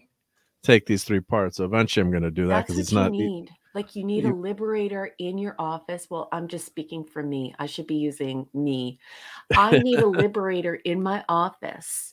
What would you do with I want to hang it from fishing line and then have the 2 pursuing smaller ships behind it. Wouldn't it be cool? And then you could get like cocktail straws and like have the ships, the attacking ships, the little guys, like firing on the Liberator. You just need cocktail straws. Would look pretty cool, right? Yeah. It Well, I will eventually get it. Are you kidding? I'll eventually get around to doing that, but it's actually not that difficult because you already have, like I said, you've already got the parts. It's just the combination of the that front part of the cell and the back part. So I'll eventually. I'll send you the cocktail straws. Do you remember when I sent you the tribbles? Yeah, those are awesome. Yeah. Playmobil sized tribbles. Herc 130, I love you too. I also want to say that I love Mary. Mary is another reader, and I just love all the comments that Mary is making in the chat tonight. So I love you both very much. And here's making me wish I learned to read. So that won't Zathras. Yeah, I was just I was almost going to say that, then I Jay, don't read that out loud. Zathras, you bad boy. Your agonizer, please. Yep. So I do have some show notes from the wiki here as I roll over Zathras. Yep. So some story notes. This is the first episode of Blake 7, second season in both production and transmission order. This marks the end of a run of 14 consecutive episodes written by Terry Nation, which is impressive. Yeah. For the first time, Orak is voiced by Peter Tundenheim, who provided the voice of Zen. He remained in the role until the last episode. The Space World interiors were filmed in Aldbury-on-Severn Power Station, Bristol, which also doubled for the Federation Complex and the Time Squad. The cast did not enjoy filming there due to the high risk factor. At the end of each day, everyone had to be tested for radiation. Wow. At one point, Sally Kivette, and that's Jenna, right? Crackled and had to be brushed down. Everyone was allowed to eat their meals there, but they weren't allowed milk and eggs, which didn't sit well with Jan Chappelle Callie, who was nursing a young son at the time. While filming the explosion, several security personnel came in. I don't know, that's poorly written. While filming the scene where the crew escaped through a heavy door, the actors could only go through a few feet as it led to a dangerous area. Wow. Chappelle had a clause in her contract for the next series that she wouldn't film in such a place again. Yeah. Paul Darrow was knocked off his feet when the explosion went off too early. It was slightly more powerful than anticipated. This is noticeable in the episode. I guess, is that in the ship, maybe? Is that in the beginning when Must the be. Liberator gets? I don't know, but I'm going to rewatch it now. Later in check. Yeah, Must be. Harriet Philbin had previously appeared in the Doctor Who serial Genesis of the Planet Daleks, which was also written by Terry Nation and scored by Dudley Simpson. Of the Daleks. Genesis, up. Thank you. Yep, Daleks. Yep. Rating 7.9 million peoples, which is pretty darn good. And of course, it was filmed at that nuclear power station, I guess, and on set. Production errors. It says to be added. They don't list anything there. Yep. Okay. Continuity. Orak's prediction of the Liberator apparent destruction occurred in Orak, the episode before. Blake, Jen, and Avon first boarded the Liberator in Spacefall. Blake gives a partial account of the events here. The Atlas know the Liberator is Deep Space Vehicle 2, reflecting the fact that Zen did not refer to it as a Liberator until Cygnus Alpha. And that's when he reads Jenna's mind, if I'm correct, right? Yeah, which is. Yep. Does he do that at any other point, reading people's minds, or I'm not? Smiling. Well, he does it as a part of the defense system, and then later when he was first getting to learn their language and stuff, but doesn't need it anymore because they already. Yeah, I guess. Yep. But he could, yeah. And the last one says that it is unclear whether Orak follows Blake's instructions to program Zen to only respond to recognized crew members, but a similar system is in play. I won't read that last half because that's mentions an episode name, so it's a minor tidbit spoiler, but not really. But in edited form, so this was released on video in 1991, Fabulous Films reissue 1998. And DVD release, and that's that new opening. The beginning part's a new opening for season 2. That's CGI. That's from the DVD box set in 2005. I have those. So totally. Yes, when you watch that new opening, the one part that looks much snazzier, that's the CGI. It looks like CGI.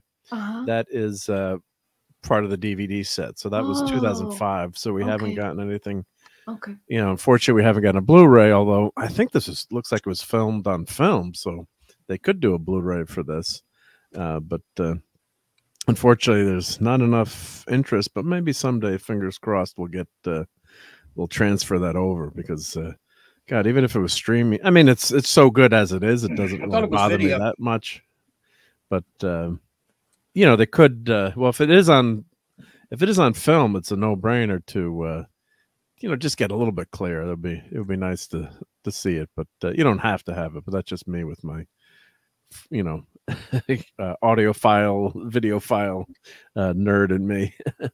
But I would, but it's good. It doesn't have to have it. It's pretty good. But I'm going to give this one a 7 out of 7 because you got awesome ships. You've got some great lines, great quips. You learn a little bit about the Liberator, but not too much. And it really shows the crew a little bit splintering too between Blake and Avon, but they still work together as a team. But you can see there's a lot of power jockeying for control, or at the end of the episode when Blake basically doesn't say take your place, take your position. Take your position. Yeah. So that was, and then Avon kind of looks at him, and they're not really friends here. They're just kind of getting along with each other and tolerating each other. So that's Blake's annoying right now. Yeah, he's not appreciative of whatever because he's can't get it done without him. I keep comparing it to Star Trek. It's obviously not, Star Trek, but just.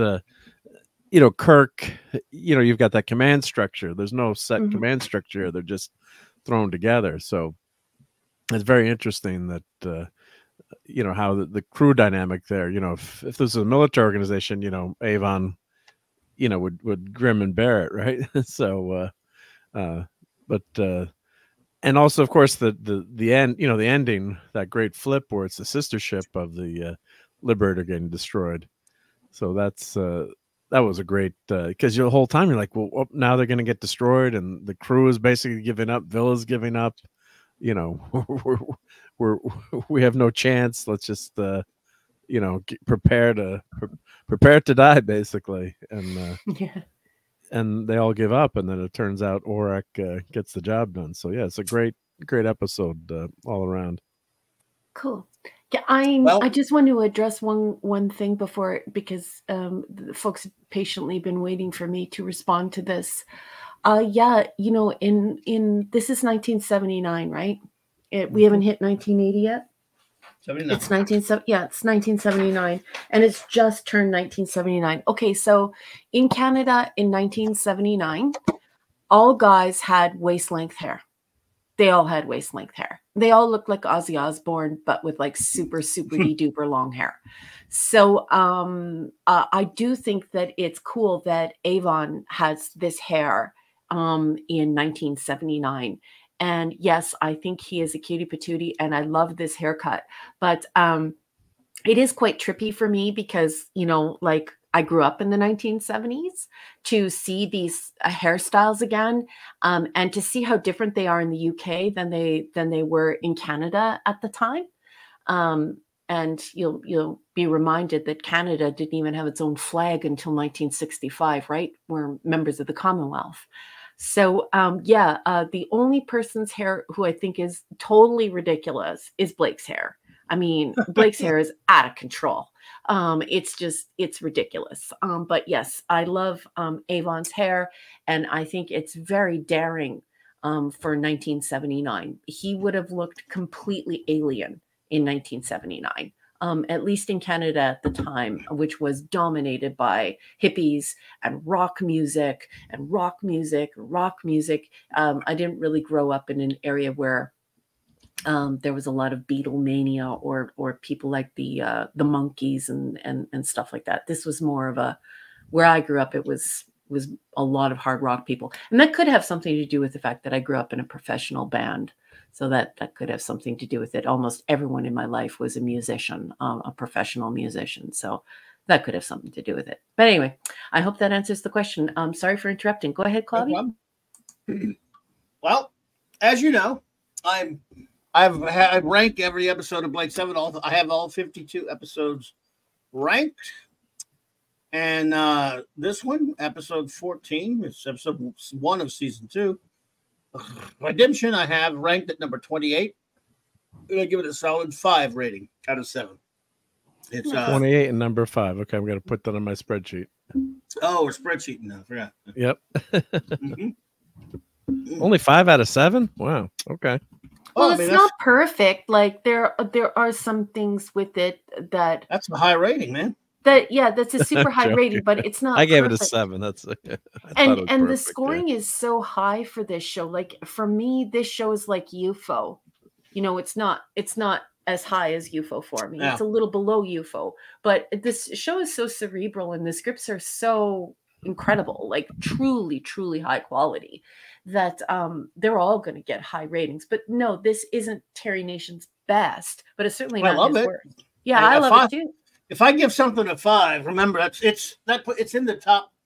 It's in the top 30, and that's, I mean, out of 52 episodes, you don't really get to episodes that I have serious problems with till you get into the look into the 40s, you know, something like that. So that's still So anyway, we have a review from Ravenscroft. Ravenscroft has a review for us. Oh, nice. Let's see here. 7 Avons. All right, 7 Avons. Let's see here. One of the best Blake 7s, in my opinion. A welcome relief from Federation plots, and a great reveal on the origin of Zen. Hope they'd become a recurring foe. I have a lot of theories about that I won't go into here, but yeah. I mean, I have a whole backstory created for the system I've done over the many years and stuff. Characters have all have good moments. Aurak gets to be the hero. Nice action sequences and real menace from the cool villains. Loved Gan's cape. Yeah, I love Gan's cape. I live for Blake and Avon moments. Yeah, they're the best. And the ship attack provides this very well. This is one of the most complex relationships in any genre ever. I totally agree, Ravenscroft. Great comments. Totally agree, Ravens. In a deeper sense, this could be seen as the ultimate future for the Federation, ruling a galaxy of compliant automatons, but with no freedom, who live only to serve. Bravo, Terry Nation. Yeah. Bravo. Agreed. Yeah. What a Nicely terrific said. review. Ravenscroft, thank you. Very, very, very well said. Love this episode. I mean, I love the episode. Don't get me wrong, I've always loved it. And we're in the second season now, baby. The second season is probably my favorite. Although I actually love 3, and I'm one of those fools that loves 4. But I only have another one. Yeah. I was just going to say that that's a great point to bring out the dystopian future that Blake has been fighting. So when he helps that guy in the hallway, the system is basically the Federation, as you just said, Ravenscroft. More advanced and more in control. So that's what's horrible about it. It's in some ways even maybe worse than the Federation. We just don't know in terms of how advanced their computers are and their technology, but the Federation would strive for that, it looks like. Yes, indeed. It's absolutely. Larry says 5 out of 7, the same out of 7 out of 10. Indeedishness. Thank you so much, Larry. And look at what Mars Monkey Max did. Monkey Max says, really? I only gave 1 Avon, 2 Oraks, and 6 engine room rats.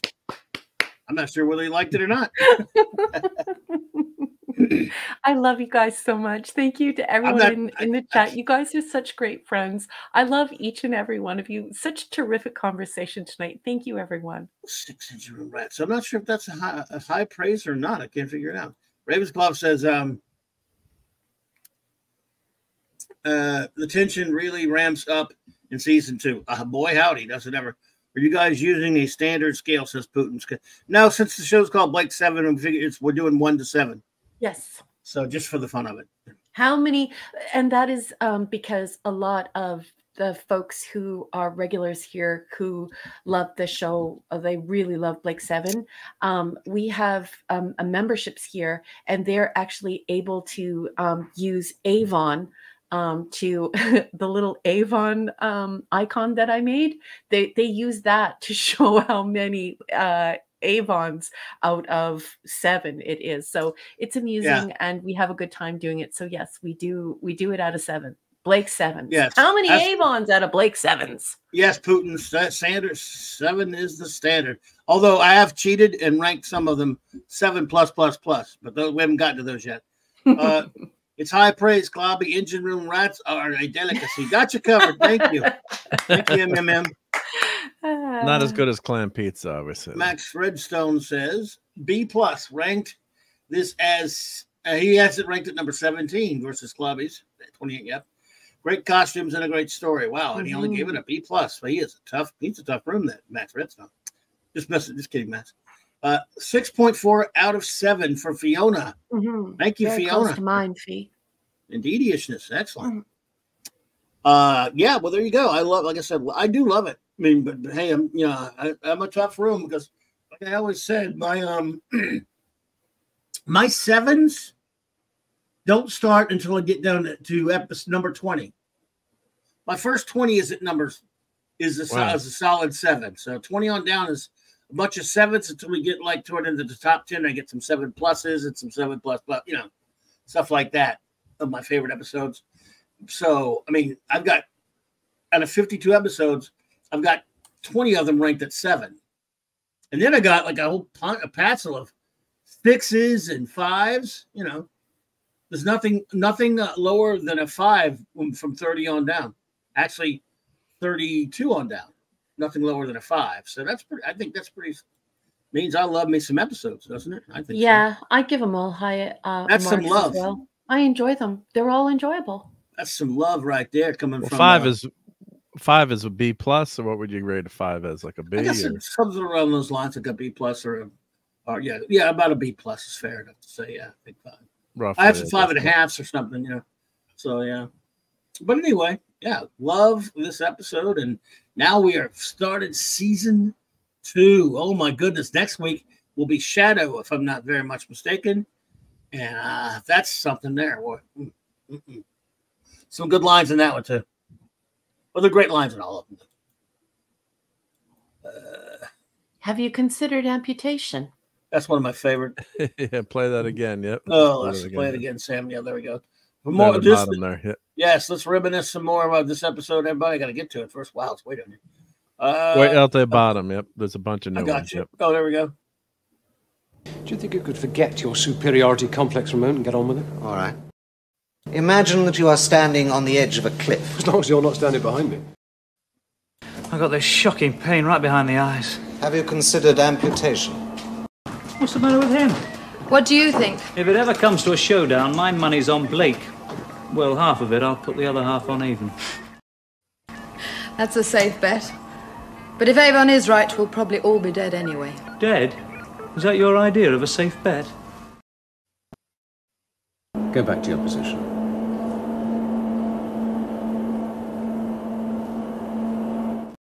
Waggle. I want to have one more. I just did. Tension. Okay. I love the clip. Never stop. What shall I do with the other arm? No, yeah. Is that all? What would you like me to? What shall I do with the other hand? They took the precaution of scrambling their launch system. It pre-detonated their missiles. Had I not done so, my prediction would have been inaccurate. Aurak, you are a genius. Quite genius. Now, you foolish humans, leave me alone to get back to my work. You see, him telling you, it's Aurak's ego. That's all he cared about. He's great. You're right. I love that Aurak. delivery is, yeah, that delivery is so great with that voice, yeah. Now, kindly leave me to get back to my stores. You humans, stop bothering me so much. Look at how cute Paul Darrow is. Paul Darrow is so damn cute. I don't know. He is. He's adorable. He's the man, is all I know. I don't care about I'm getting the Leonard Nimoy vibes. He's the badass. Him. You know what I mean? Oh, wow. Yeah, I really like him. All I know is I love that snarl he talks with sometimes. One of my favorite lines of his of all time was, if you didn't want the answer, you shouldn't have asked the question. Oh, man. We got that in there if you can find it. That's from the 4th season. You got a 4th season? No, I just really like, have you considered amputation? Season? 4th. That's 4th, okay. Yep. That's why you're the expert, not me. Let's see. You're right. We got to do it one more time. I got this shocking pain right behind the eyes. Have you considered amputation? A great line next week. I'm going to go ahead and just give you a little teaser for next week when he says to Blake wants to use the mafia to fight the Federation, and that line by Avon, he goes, when he says, how are we going to convince him? He goes, well, by force if necessary. He goes, force? Yes, of course. Lawmakers, lawbreakers, let us fight them all. Why not? All right, folks. We have Blaked it now, and man, I could Blake 7 all night, but we got other things to do. So. Now we're going to get moving on to Star Trek Untold Voyages. Yeah. So I have to tell everyone in the chat, everyone who reads physical stuff, and that would be the Ginger Menace, and of course, my Larry. But what else reads? If you have a copy of Star Trek Untold Voyages, July 1998, episode 5, we're going to get at it. Does anyone else read Ginger Menace has that comic? No, but I'm telling her about it because guess what? Mary participates. Do you know that she's watching the Star Trek episodes? She already watched. Yeah.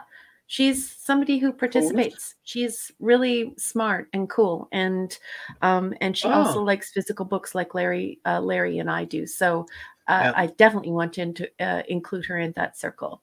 You know who I miss? I miss Jill, because at one point Jill was here, and I think she was reading the comics as well. So is she reading the comics? I didn't know that. Yeah, I think she said that she would consider sharing the comics with her children.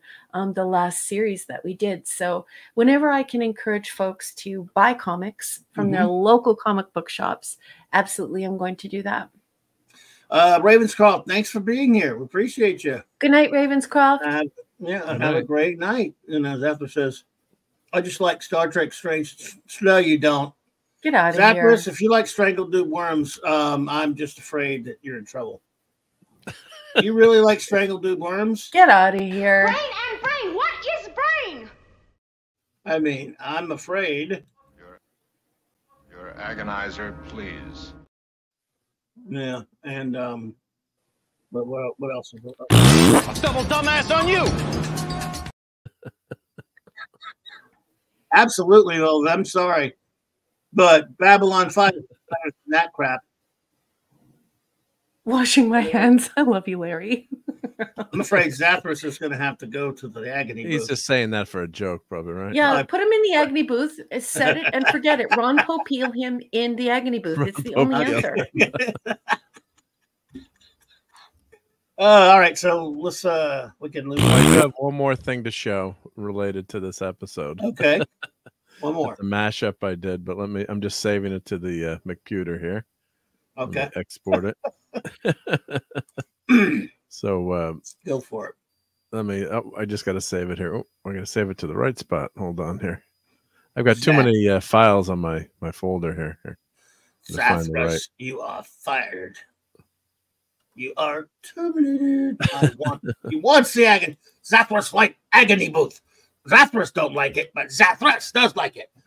So send Zathras to the agony booth, but not Zathras. He doesn't like it as much. You big rascal. I love Zathras, even if he does say nasty things like strangled dead worms. He does it to get your goat. Yeah, but we still love him. I do love him. He's a troublemaking. He is a wonderful troublemaking person who I adore. Well, let's be clear. Zathras is a troublemaker, but Zathras is not a troublemaker, and Zathras is definitely okay. But Zathras himself, he's problem. So if if you're following the Dune 2 premiere, I think Zanjana, they copied the outfit from Blake 7. Woo! Oh yeah, I saw that. She looks insane. Or she's like Maria. That had to hurt, by the way. Look at her arms. It has absolutely nothing to do with Dune. No, she looks well, can't she store a lot of water in that suit? No, fluent in millions of forms of communication. She's C-3PO. Yeah. I'm certain she's perspiring profusely, but that's not a still suit. Yeah.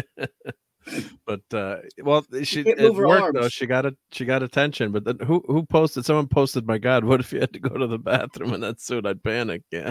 Zathras, no, we cannot talk about Stephen Collins. Thank you. Except for when if you want to talk about him, his role in Star Trek. Other than that, no. Yep. Want to talk about Commander Will Deckard? And I suppose so. But other than that, no. You bad boy. Yes. No, yeah. By the way, yeah. Did you see Mary? Will you read Mary's, please? The ginger. Let's see. Oh, Mary says, yes, I watch and try to stay up, kept up with you guys. Oh, that's cool. I am a Trekkie, but I wasn't ever a Janeway fan, so I started watching so I could participate. Yes, love my books. Gotcha. Love you. Well, Mark and I don't have any books at all, or comics for that matter. Well, I have just things with pictures. Tons. No, we just do digital. We don't do physical. Get lost. I hate the way the old comic books smell. You know, it just makes me. Get out of here. Actually, as far as doing the show, digital is a necessity because I like to show the comics. Ew. But what do you mean, ew? That's how we're able to show the comics on the show. I know. And it's easier for me with my eyesight. But yeah, any comic that I want, though, that I like, I want the physical copy. You have Berserk. Wow, that's a lot. I mean, all of it. You know how much that is? I mean, how much? Ron Garney. How many there are? I should have gotten my cousin to ask Ron Garney to send me. Oh, Berserk. I was thinking of the old anime thing. But yeah, no, that Berserk. You got the one by Ron Garney? Okay. Yeah. Cool. Because my cousin's friends with Ron Garney. So yeah. I did get the Grim Noir from signed by him. That's right. You feel it's like you don't want to take advantage of family and friends, but sometimes you just should, I think. What? But that's true. That chick from the Redemption, she was in Genesis of the Daleks. I remember her name from that. So, What's up? What are we doing? Oh, Star Trek, right? Yeah, comic book, right? Star Trek comic, right? Oh, yeah. Star trekking across the universe. And it's such a beautiful under Captain Kirk. Star trekking across the universe, boldly going forward, but you can't reverse. Let's see. There's Klingons on the starboard bow, starboard bow, starboard bow. Klingons on the pirate's bow. Scrape them off, Jim. Where's my? It's life, Jim, but not as we know it. Not as we know it. Not as we know it. Life, Jim, but not as we know it, Captain. Maze! Lazarus! Hey. Let me trying to find my bloody... JT Kirk, exploitation begins at home. Shin kicks! Shin kicks! Thumbs up, JT. Yeah, there we go. Okay. Is we ready? Yes. Sure. We's ready. Okay, here we go, folks. Tonight, but never, our final issue of Star Trek Untold Voyages. Let's get started. Star Trek comic book review on Clobberin Times Clubby's Clubhouse. Let's go.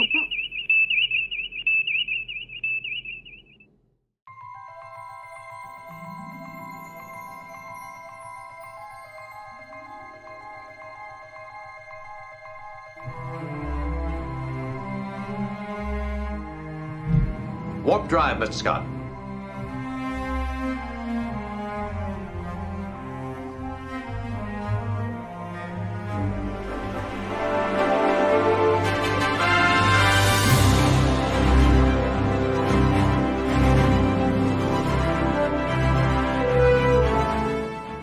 Ahead warp 1, Mr. Sulu. Accelerating to warp 1, sir.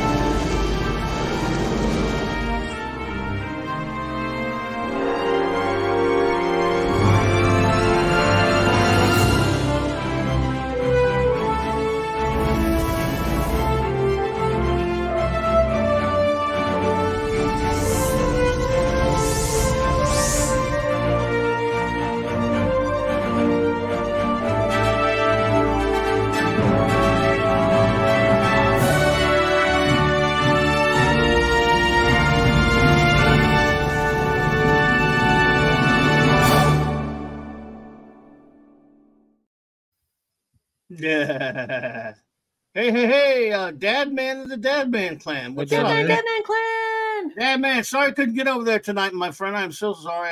I meant to. Everything got messed, took too long over there what I was doing. I apologize, but I hope you had a great stream there, buddy. It's good to see you. So, with the Dad Man. I miss it. I want a chance to be able to talk about the Scooper Bowl with him. I didn't get a chance.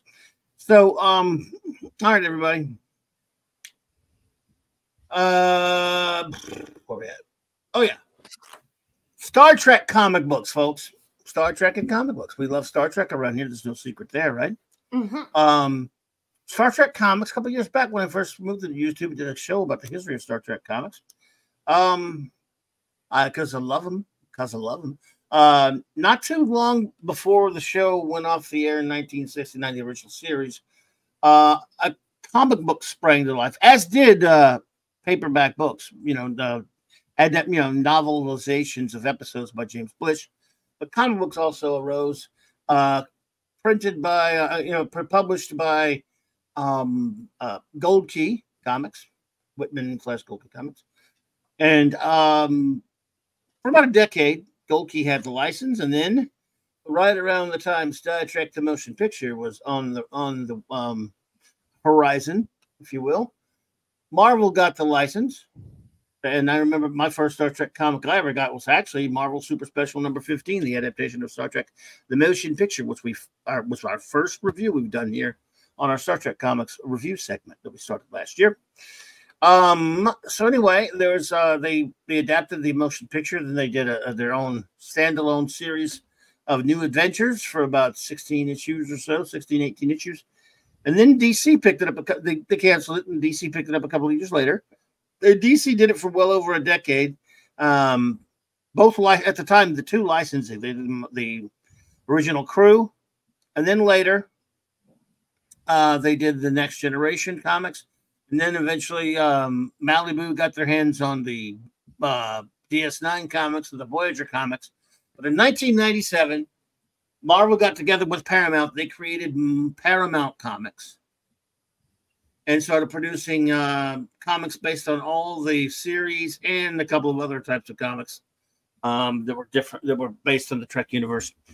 And we've reviewed one called Star Trek: The Early Voyages. That went like, what was it, 17, 16 issues? I want to say, something like that. Something like 17. That. 16, something like that, yeah. 17. So, right. And now for the past 4 weeks, we've reviewed a series called Star Trek Untold Voyages. And now the final issue of that is number 5. And this series takes place, it took place, the first issue was right after Star Trek The Motion Picture. And these stories take place in between Star Trek 1 and 2. And now you have the final issue right here. Mm-hmm. Close Encounters. Well, as I noticed that Larry noticed the same thing I did when I was reading it tonight, that this is another one where they gave the story 2 names. So on the front cover, it says Close Encounters, but inside it says Odyssey's End.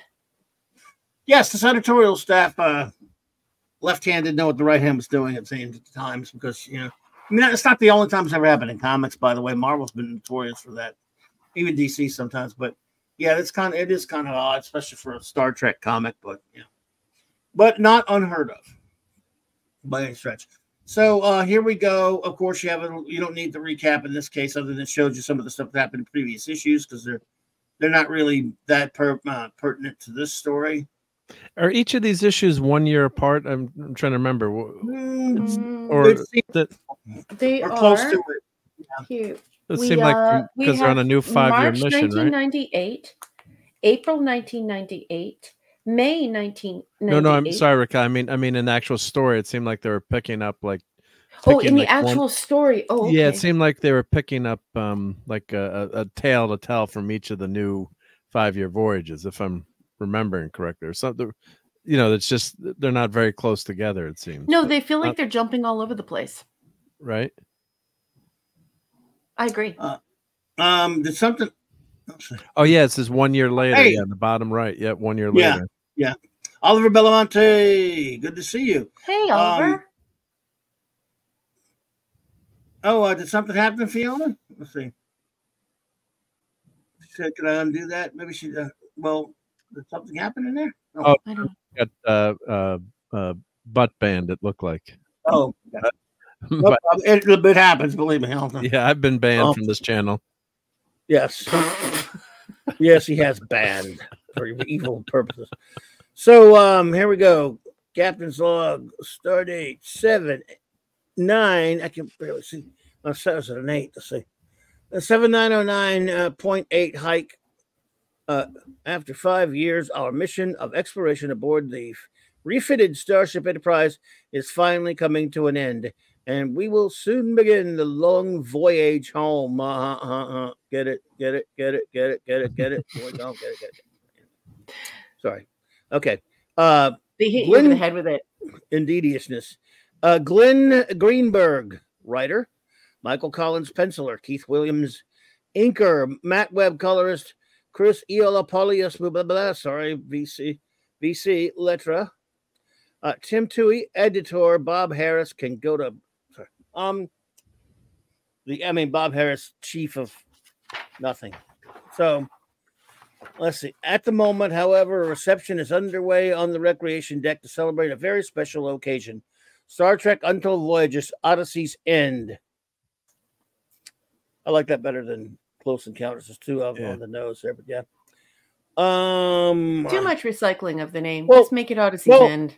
You know, blurbs on covers they rarely use the actual title of the story anyway, so this is not anywhere close to a big deal, but I hear you.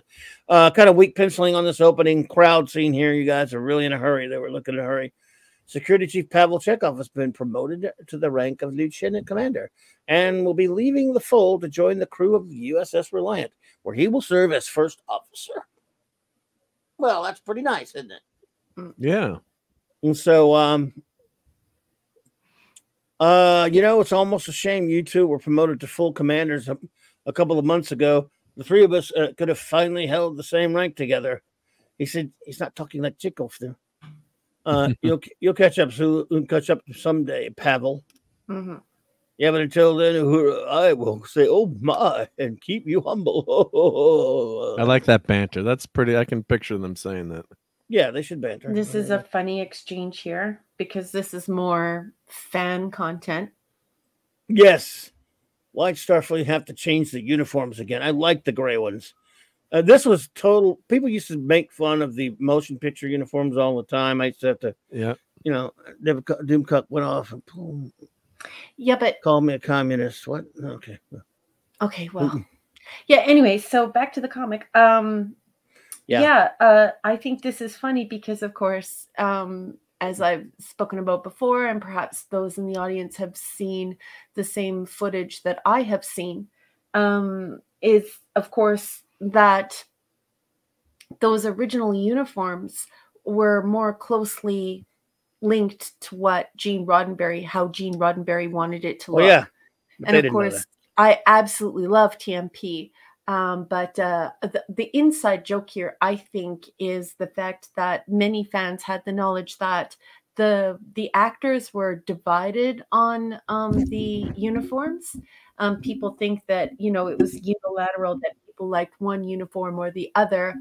And, there's a more militaristic look to the red uniforms. But there were several actors amongst the cast who were quite happy to have a belt and a jacket because it meant that they didn't have to wear girdles. So it wasn't just one or two people. It was a couple of people who were pretty happy that they didn't have to cut a whole bunch of weight, which they would have had to accomplish if Gene Roddenberry would have had his way, which was for everyone to look very sleek and very futuristic with those elasticized, what did they call them when you put the spandex, or no, the little hook that went over your foot? What were they called again? Velcro? No, the little hook that went over your foot that was elastic. What were those called again? By the way, good night, Chris Persian. Good night, Chris. I love you. Anyway, stirrup pants. Oh, yeah. So it doesn't. They don't. Yeah. So I actually thought that this is kind of a cute moment because it's like revealing all the stuff that everyone was talking about at conventions. Who was for the red uniform? Who is against? And why? Yeah. And so the people who were slimmer in the cast, and they don't mention any names, of course, but they have huge smiles on their faces while they're talking about it. Yeah. The naturally slimmer cast members loved the Gene Roddenberry uniforms because they were very futuristic and very comfortable, whereas those who were struggling a little bit with their weight as they were aging were quite happy to have the jacket and the belt. And I love this. That looks exactly like McCoy. I mean, that's a great panel there. And Kirk is pretty good, Spock, but McCoy is a great likeness of Bones there, and that's something he would say. So when you're in character, I just love hearing this first few panels. It's like I can picture that being on a TV show. Do you hear their voices? I hear their voices while I'm reading it. Yeah, you do. Well, at least McCoy liked those better. Yes, exactly. Yeah, they were and probably in real life too, because Jackson D. Forrest Kelly was svelte. He was skinny, a fine looking man all the way up until the very end. So yes. So I said it was almost like wearing pajamas. So pajamas are for some sleeping doctor, not running. Because I got a buddy of mine that always called the motion picture the pajama party. That's what he called it. That was his name for it. Mr. Chiku, if you look like you've got something on your mind, concerned about your new assignment, if it makes you feel any better, I've heard very good things about Reliance Captain Clark Terrell. Although I've never met the man myself, we get it. We know because there's like great no, sir.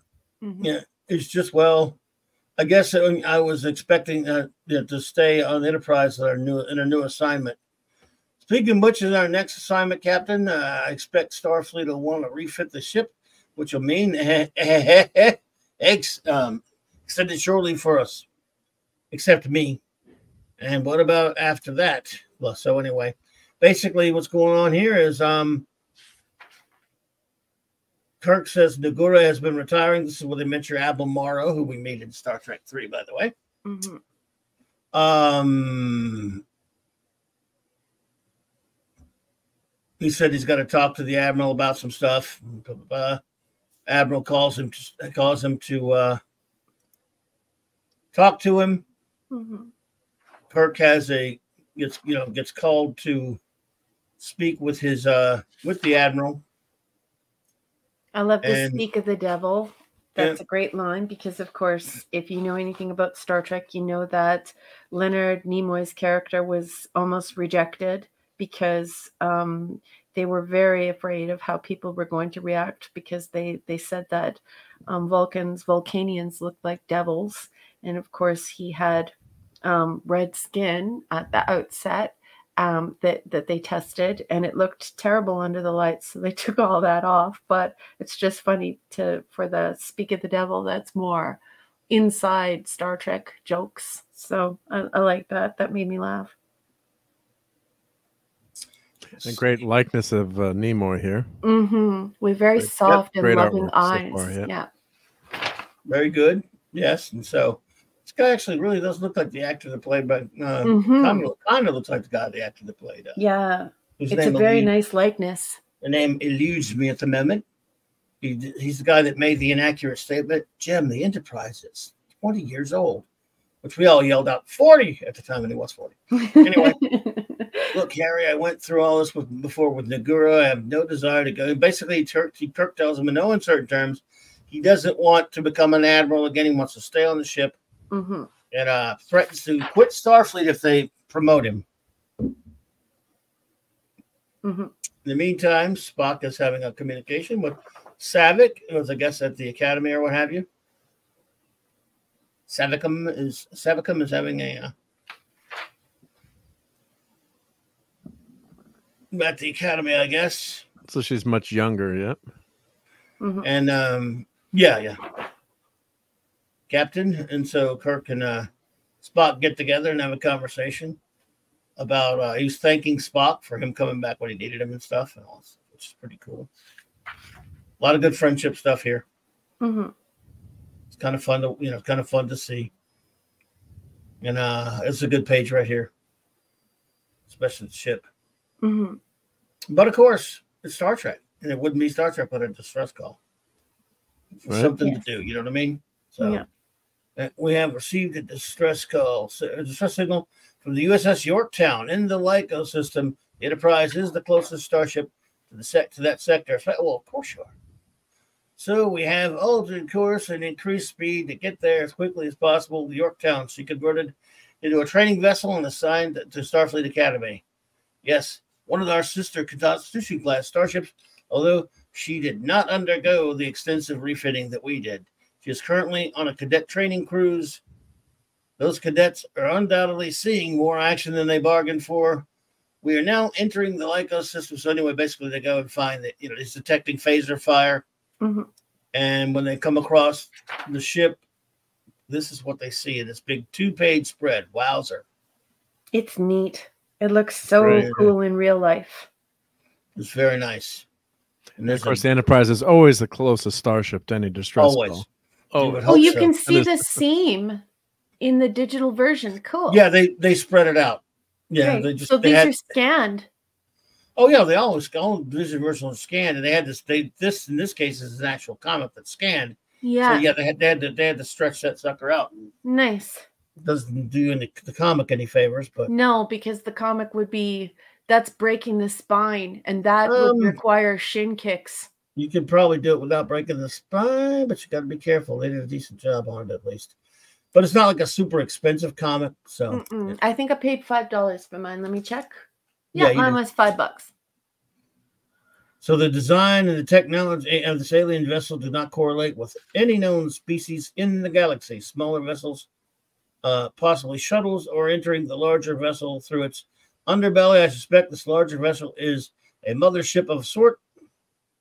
And it's obvious at this point that it's Area 51. And I just absolutely love this because everybody knows I'm tickled pink by the whole 1940s, 50s, and 60s aliens. So I just love this idea that there would be a mothership and that there would be all of these cool flying saucers coming in and out. Super cool. Anyway. Yes. And basically, the status of the Yorktown is she has crippled Captain Shield's communications, and most of her other systems are down. Life support is failing. I'm detecting 57 life forms aboard. Wow. Out of a crew of 428. My God, Captain.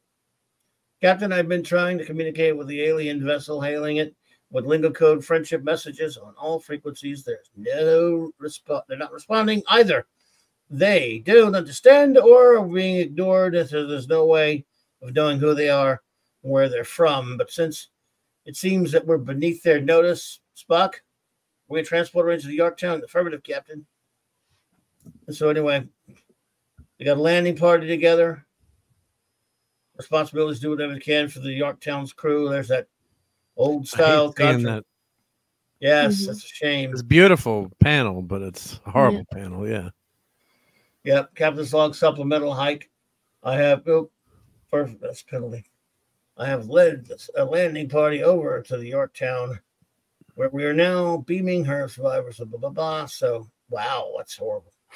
Putin's cat. The star date has no meaning, and Gene Roddenberry already confirmed that. So asking about the star date, it's completely inconsequential. Star dates were totally made up, and that is right out of the mouth of Gene Roddenberry. Also, tread carefully with the thing that you said at 11 minutes past the hour, because if you go to that topic and you explore that topic, you're going to be on the very, very wrong side of me. I didn't see it. Well, I didn't see anything said that was. Let's see. It's okay. Anyway, okay, as long as it doesn't go any further than that. Yeah. So, yeah, star dates are, but I like them. They sound good. They do. They sound good. Somebody knows what they mean in a. Well, nobody does, but I like to think that they do on the ships. So yeah, not actually a great. I mean, well, actually, this is a pretty good panel here, but you know, Kirk and crew land to this cadet who's taken over. Wow, a lot of people have been destroyed, and basically, this guy Kirk is his idol, which would make sense, right? Of course, he is. And he said he basically did what he thought Kirk would do, but Kirk basically tells him, "You knew you were outclassed. You didn't stand a chance against that vessel, and yet you pressed the battle. But your ship and the remainder of the crew in further jeopardy. To figure you of all people would understand, Captain. I studied your entire career, all of your missions from your first tour of duty on the Enterprise. I wanted to be, I wanted to be just like you. You're the master of pulling victory out of the jaws of defeat. How could I be wrong for trying to do the same thing?" So this is a well-worn path in Star Trek because, of course, we're talking about cadets who are on a mission with a regular crew. They're shadowing the regular crew. The entire regular crew is killed, and then the cadets take over. So we've done this before in Star Trek. It's not an entirely like new idea. It's not a fresh idea. Let's see. So the other thing too, I mean, it's almost he's channeling General Patton here in a way. I'm seeing a lot of General Patton in these lines in terms of being, but General Patton said never regroup. So I don't know. It's kind of a contradiction here, but you know, because the senior officers started the fight, right? The senior officers decided to fire. It wasn't these cadets that did. Then the senior officers were killed. So the cadet decided, well, you know, of course, I don't know if he would really say all this stuff that he was, you know, you would really say that you were trying to do exactly what Kirk would have done, but you know, you were trying to carry on the last orders. So I don't know if I'd really fault these cadets that much. I mean, a coward would have run, but at least they were trying to protect these aliens. So I kind of don't like that line about regrouping from Kirk there. Just I don't think he would chew out a cadet at this point either, right in the heat of battle, when in front of everyone, and lives are on the line, and the, you know, the life support is failing. There's this mothership out there that could open fire on them at any point, because the Enterprise has they only show the you know, the small transporter room, but they also have large transporter rooms with I believe, if I'm referencing my schematics correctly, about 75 you know, pads. They have emergency transport pads just for this scenario where they've got to transport a lot of people at once, and they're located, you know, around the ship. So you never see that on shows, but if you look at the schematics, they have these big transport bays. So really what they would have done is just transport everyone over. That ship is just a training ship. You don't need to save that Constitution class. Although it was very pretty and I want to save it. Yeah, but you would just leave it there and then get the hell out of Dodge, and then maybe you can go back and get it after. That they never mentioned that, you know, it's, of course, I don't think these writers have read the technical manuals. No. Which is okay, but I'm always laughing when they like, it's going to take us too long to beam everyone out. I'm like, yeah, but you realize how many transporter pads you actually do have on the ship. So, but that's just a fun, you know, geeky, nerdy aside. I think that's wonderful. Thank you for adding that. It's kind of funny because at this point I was thinking to myself that I also found it a little too interpersonal and a little bit out of place that he would, you know, admonish him in front of everyone. That's number one. And number two, at this point, I realized, even though I'm entirely new to comics and I'm a total comics normie, that this was a completely different storytelling style than the previous 4 episodes or issues. I noticed that this story had a great deal more dialogue, and that the whole arc, like the whole way that the story was taking place, this was a lot longer than the other comics, like a lot longer and way more involved. And so they have these little strands in this comic that weren't in the 4 previous, right? The first one being wonderful and showing high fidelity and is very well wrought. But in this one, I was like, holy cow, this is going to be a long story. And you can feel them stretching it out at this point. Yeah.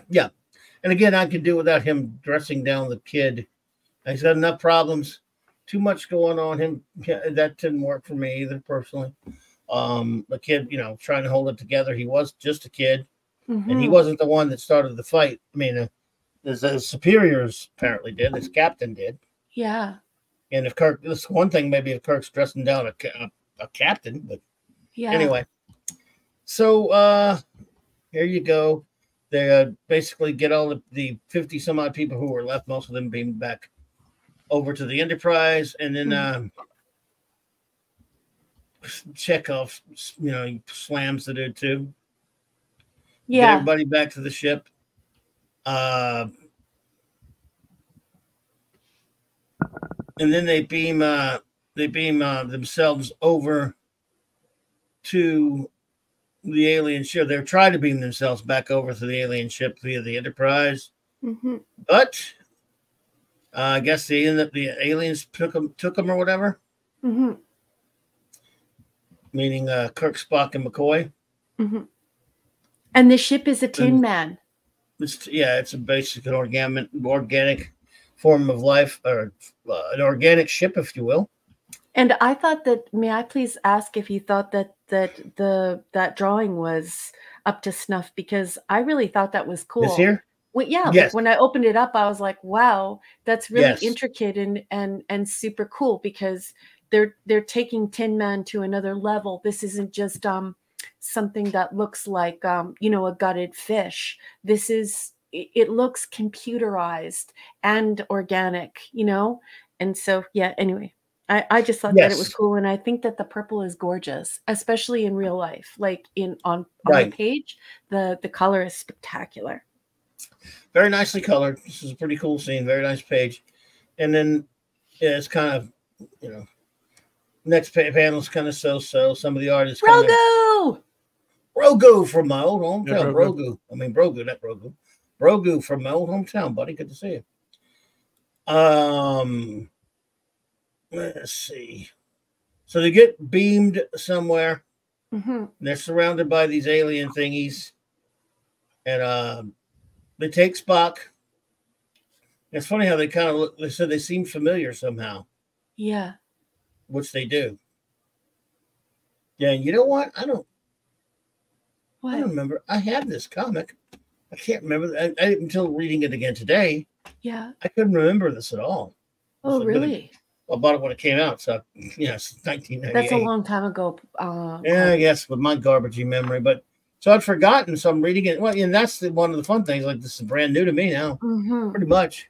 Yeah. Because I didn't really remember. I know I have it. I know I bought it. I just don't know why it's not clicking. But anyway. And like, have you read every comic ever made? I mean, I think that would also be an attributing factor, not just your age, you know. It would also be the sheer volume of material you've consumed. But their comics, I can tell you that I do know that I've read them. When I read them again, it almost feels new because it's been 30 years and 20 years and 40 years. And whereas unless I read them over and over again, that's a different story. But if I haven't read it in forever, you know. Yeah. So, and then once in a while, I'll pick up one I haven't read forever and it'll come back to me like that. That's just nuts.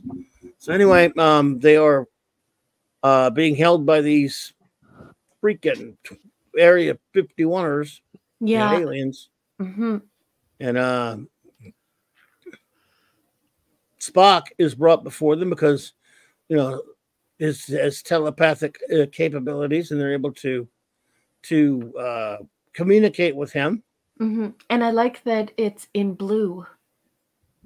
I like that the telepathy is in blue. I think it's cool.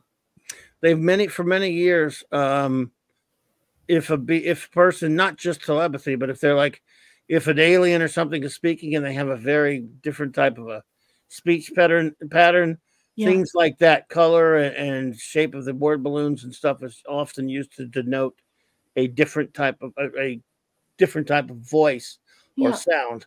So that's a commonly used. So should I make you read it to us in Bem voice? Should I read it in Bem's voice? I'm trying to remember Bem's voice. I keep forgetting Bem's voice. Concern yourself not with them, only revealing to us that which we wish to know. He is attempting to probe my mind. Very well, perhaps through such mental contact, I will learn as much about them as they wish to learn about me. Did you know that Klingons don't allow themselves to be probed? No, they don't. Let's see. So I thought this is interesting. They're in. I don't have it anymore. They're in Kirk's mind, and messing around with him, and he sees people from that he lost. Edith Keeler, Gary Mitchell. But look at how they have brother Sam, the telepathic aura around them. So the same dialogue, the dialogue, that beautiful blue color, that light sky blue color, is then the aura of everyone he meets in this mind place that they trap him. It's almost like the empath. He's trapped in a mind place, right? But the halos were very interesting because it signals the reader that this is a telepathic interference now in the physical form, not just, you know, my thoughts to your thoughts. Now it's a hallucination. So I thought that was clever, and I also thought that it looked pretty. Yes. Jim. They keep tying into Wrath of Khan here, which is pretty well done, but sometimes overhanded. But Mark? Yeah. Always known I'd die alone. They're tying into Star Trek Yeah. 5 with that one. Yeah. Yep. They reference that a couple of times. Mm-hmm. Hello, Jim. So you finally caught up with me, James. Been a while, Jimmy. Edith, Gary Mitchell, Sam. Yes, Jim. One of the women you love. One of the women you love. One of the friends you left behind, and your brother from a family you lost. Edith, yes, I loved you dearly, and you're gone now, part of my past. I've lost so much over the years. All your life, Jimmy, you've only lived for the present, never setting down roots, never thinking about the future. Your life truly means, and what will you leave behind after you're gone? Never considering what your legacy will be. Yes, you're right, Sam. Anyway, this is some introspective stuff. You should all read it. Mm-hmm. So pretty good stuff inside of Kirk's head there. Mm-hmm. Spock. Jim, you left me on Genesis. Did you do that? Sorry. No, that was perfect. I love it. Jim, climb the steps, Jim. Climb the steps of Mount Salea. Yep. Jim, Mount Salea is on Vulcan. We're home on Earth. Remember.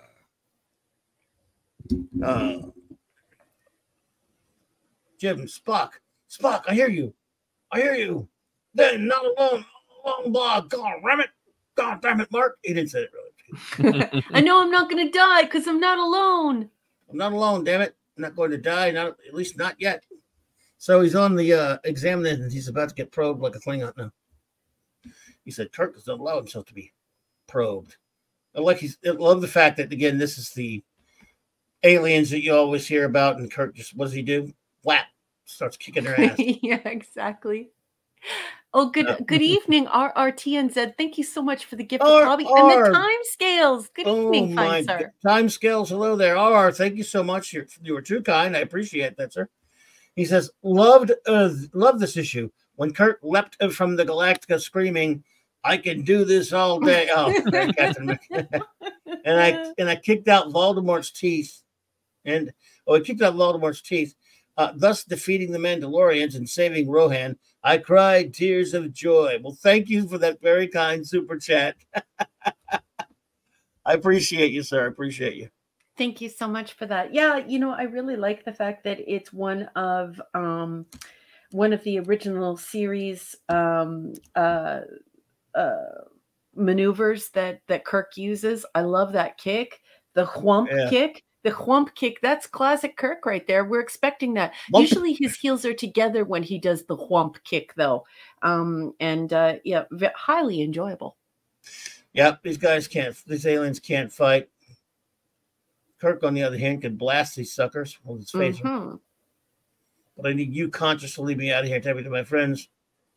I understand. I'm trying to remember. It's pretty close. Bim always talked like this, didn't he? Yes. I need to watch that episode again. Bim. You didn't like that episode, did you? Bim. Oh, gosh.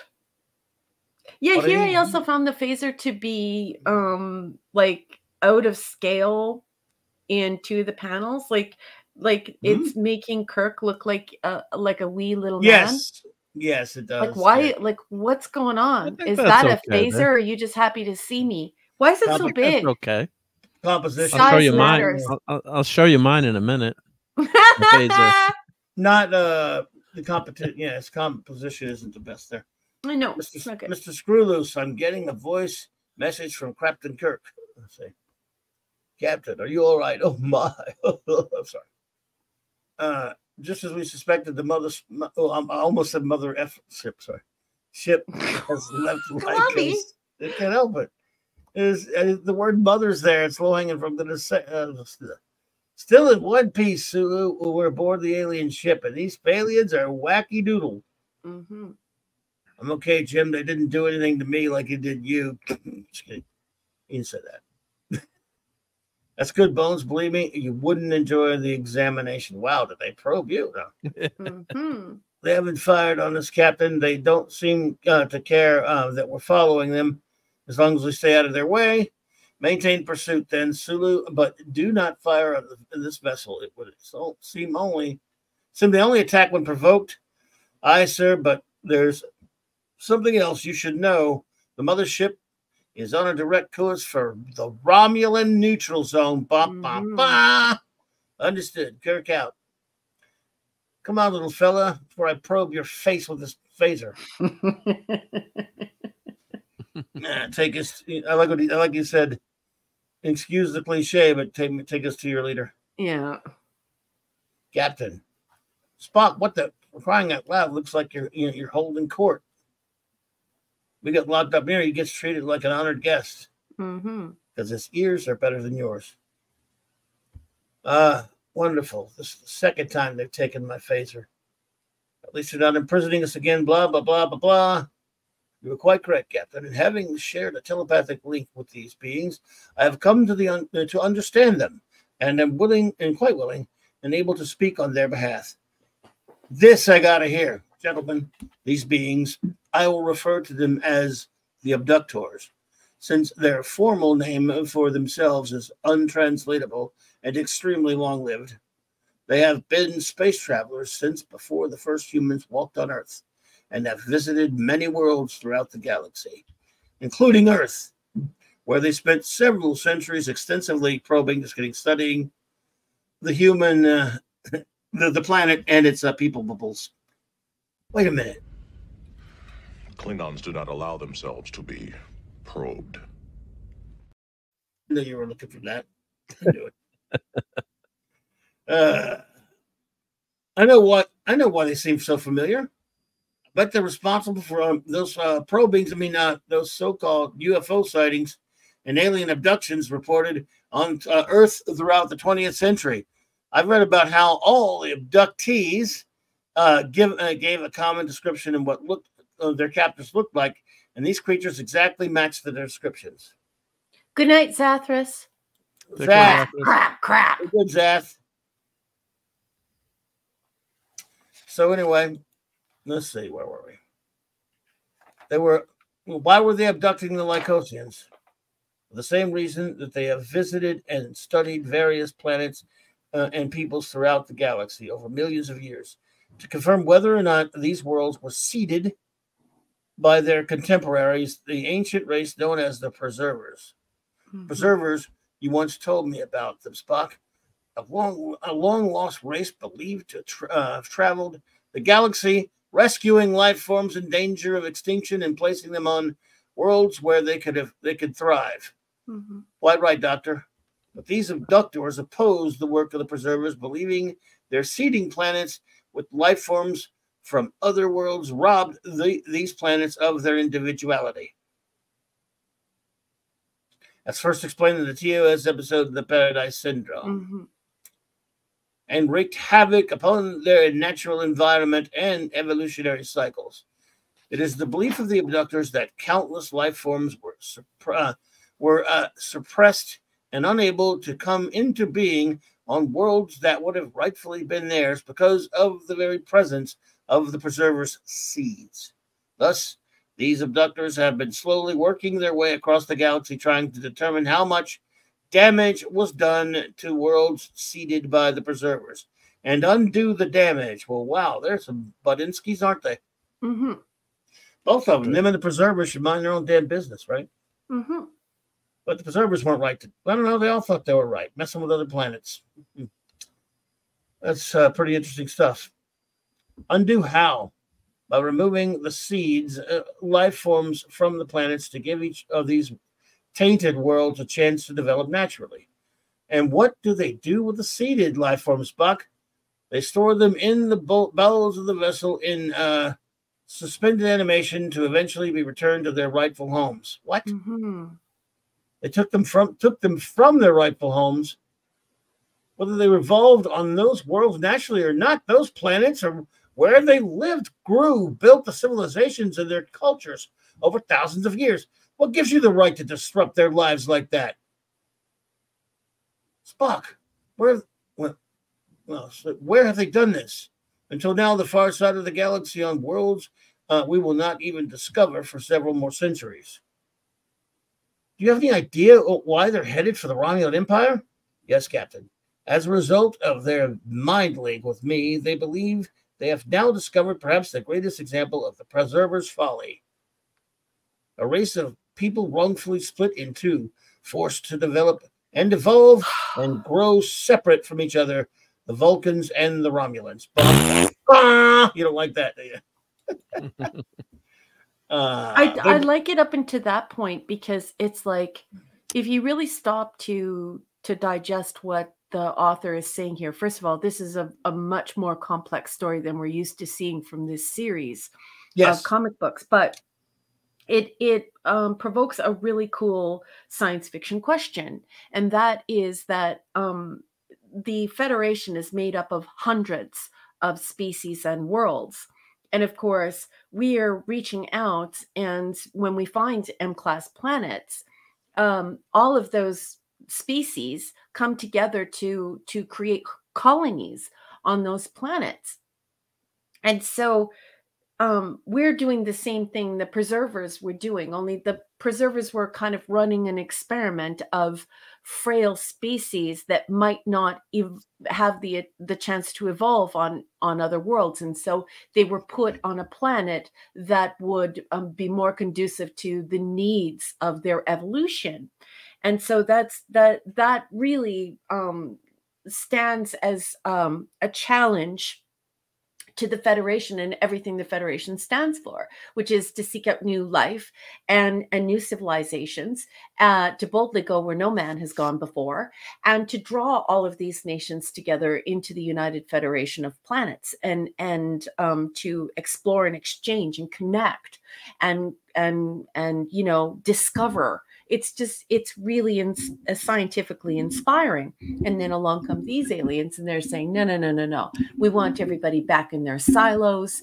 And so basically what the progenitors were doing is characterized in this comic as the same thing that Starfleet is essentially doing, which is, you know, mixing all of these races and reaching out and mixing all of these species and creating this happy little thing. And so these guys are coming along and saying, well, no, back into your silos, away you go. Oh my God, Mary, what have you done? Oh my God, Mary. Oh my God, Mary, what have you done, sweetheart? Oh my goodness, Mary, you shouldn't have. I'm oh speechless. My God. That's unbelievable. I don't know what to say. I'm absolutely at a loss, Mary. The Ginger Menace. That is just so kind. I don't know what to say. I thank you for that incredible super chat. I mean, I just wow. I'm gonna read it though, I promise. I mean, I don't know what to say. I've never had anything close like that. That's super anything like that I know of. It's incredibly generous. Thank you very much. Yep. Thank you. Absolutely. She says, I love this channel. Everyone is so kind. Yes, Raquel. I'm a nerd. Books are my thing. I've been reading Berserk with my son. There are 13 deluxe editions from Kentaro. That Berserk. Okay, not the. Okay, not the. So she cleared that up. Myra. Yeah, I thought it was that one at first, but you mentioned the Garney one. They are mangas. It's one of the oldest mangas. I've been reading with my son. I'm also reading Raquel's new book on my own. Yay! Oh my God. I love you. Thank you. That is the biggest compliment that you could pay me, because you are an avid reader, and I'm so excited, and just thank you so much for your generosity of spirit, not just this gift, but just who you are as a person. I love you so much, Mary. Thank you for joining us here at CLOBBERIN Times, and for just being an incredible friend to one and all. You have been giving to this community and volunteering for this community for like a decade. And I just think that you are one rock star of a lady, and I'm so happy to know you. Thank you so much. I can't even, I'm speechless. Mary, thank you so much. You were too kind. That is, I mean, wow. I don't know what to say, but thank you so much. And guess when you mentioned Berserk, my first go-to was the manga one, which just not too long ago, that the creator of that, and it was one of the longest running mangas, if not the longest of ever. That was who I thought of when Mark said Garney. I just, okay, must be that one. That is popular, the one by Keanu Reeves, but apparently it's that one. the manga one. So there you go. Wow. And well, again, that's a very popular one, Mary, and it's been around for a long time. So, and we love you right back.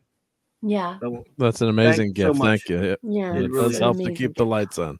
Yes. Yes. I mean, I'm touched. I'm definitely not worthy, but now you got to play an hour's worth of clips now too for that one. Yes, let's do some. Can we play some clips for Mary? I don't know what she likes, so we'll just do some random ones. I'm not sure. She likes Star Trek the original series. Does she? Yep, she well, does. I do have some of those She's a big fan of Star Trek. She is like, she knows about a lot of. She comes to a lot of things through books. She loves Isaac Asimov. She's an extremely cool chick. You proceed from a false assumption. I am a Vulcan. I have no ego to bruise. I'm a doctor, not a bricklayer. You're a healer. There's a patient. Landing a starship is your first best destiny. Get back your command. Hello, computer. Never gets Your old. agonizer, please. No, Mr. Spock! What on earth is that? I am endeavoring, ma'am, to construct a mnemonic memory circuit using stone knives and bearskins. It was the best of times. It was the worst of times. You cooperate with us, and maybe we'll cut you in for a piece of the action. You green-blooded inhuman. Bridge to Admiral Kirk. You proceed from a false assumption. I am a Vulcan. I have no ego to bruise.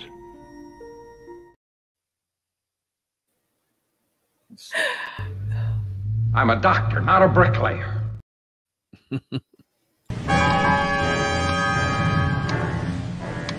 Gentlemen, beam me aboard. Oh my goodness. There we go. Mary likes when Kirk gets his shirt ripped off, so we gotta get a couple of those for her. And for Mary and I'm going to speak for Mary here, so that Mary and I can make a formal request to you, Clobby. We would also like the mint julep scene, so we can talk about how marvelous it would be to have a mint julep with Jackson. That's this side of paradise. Jim boy, y'all ever had a real cold Georgia style mint julep, huh? Yeah. Give me about 3 minutes. See, you know the episode exactly. Of you course, know, this side of paradise. Yeah. Like your crappy memory, of course. I had no chance at that one. Or there's also a spot. He went off to create something called a mint julep. That's a drink, Jim. That's one of my favorite episodes there. Yeah, that's a great episode. Yeah.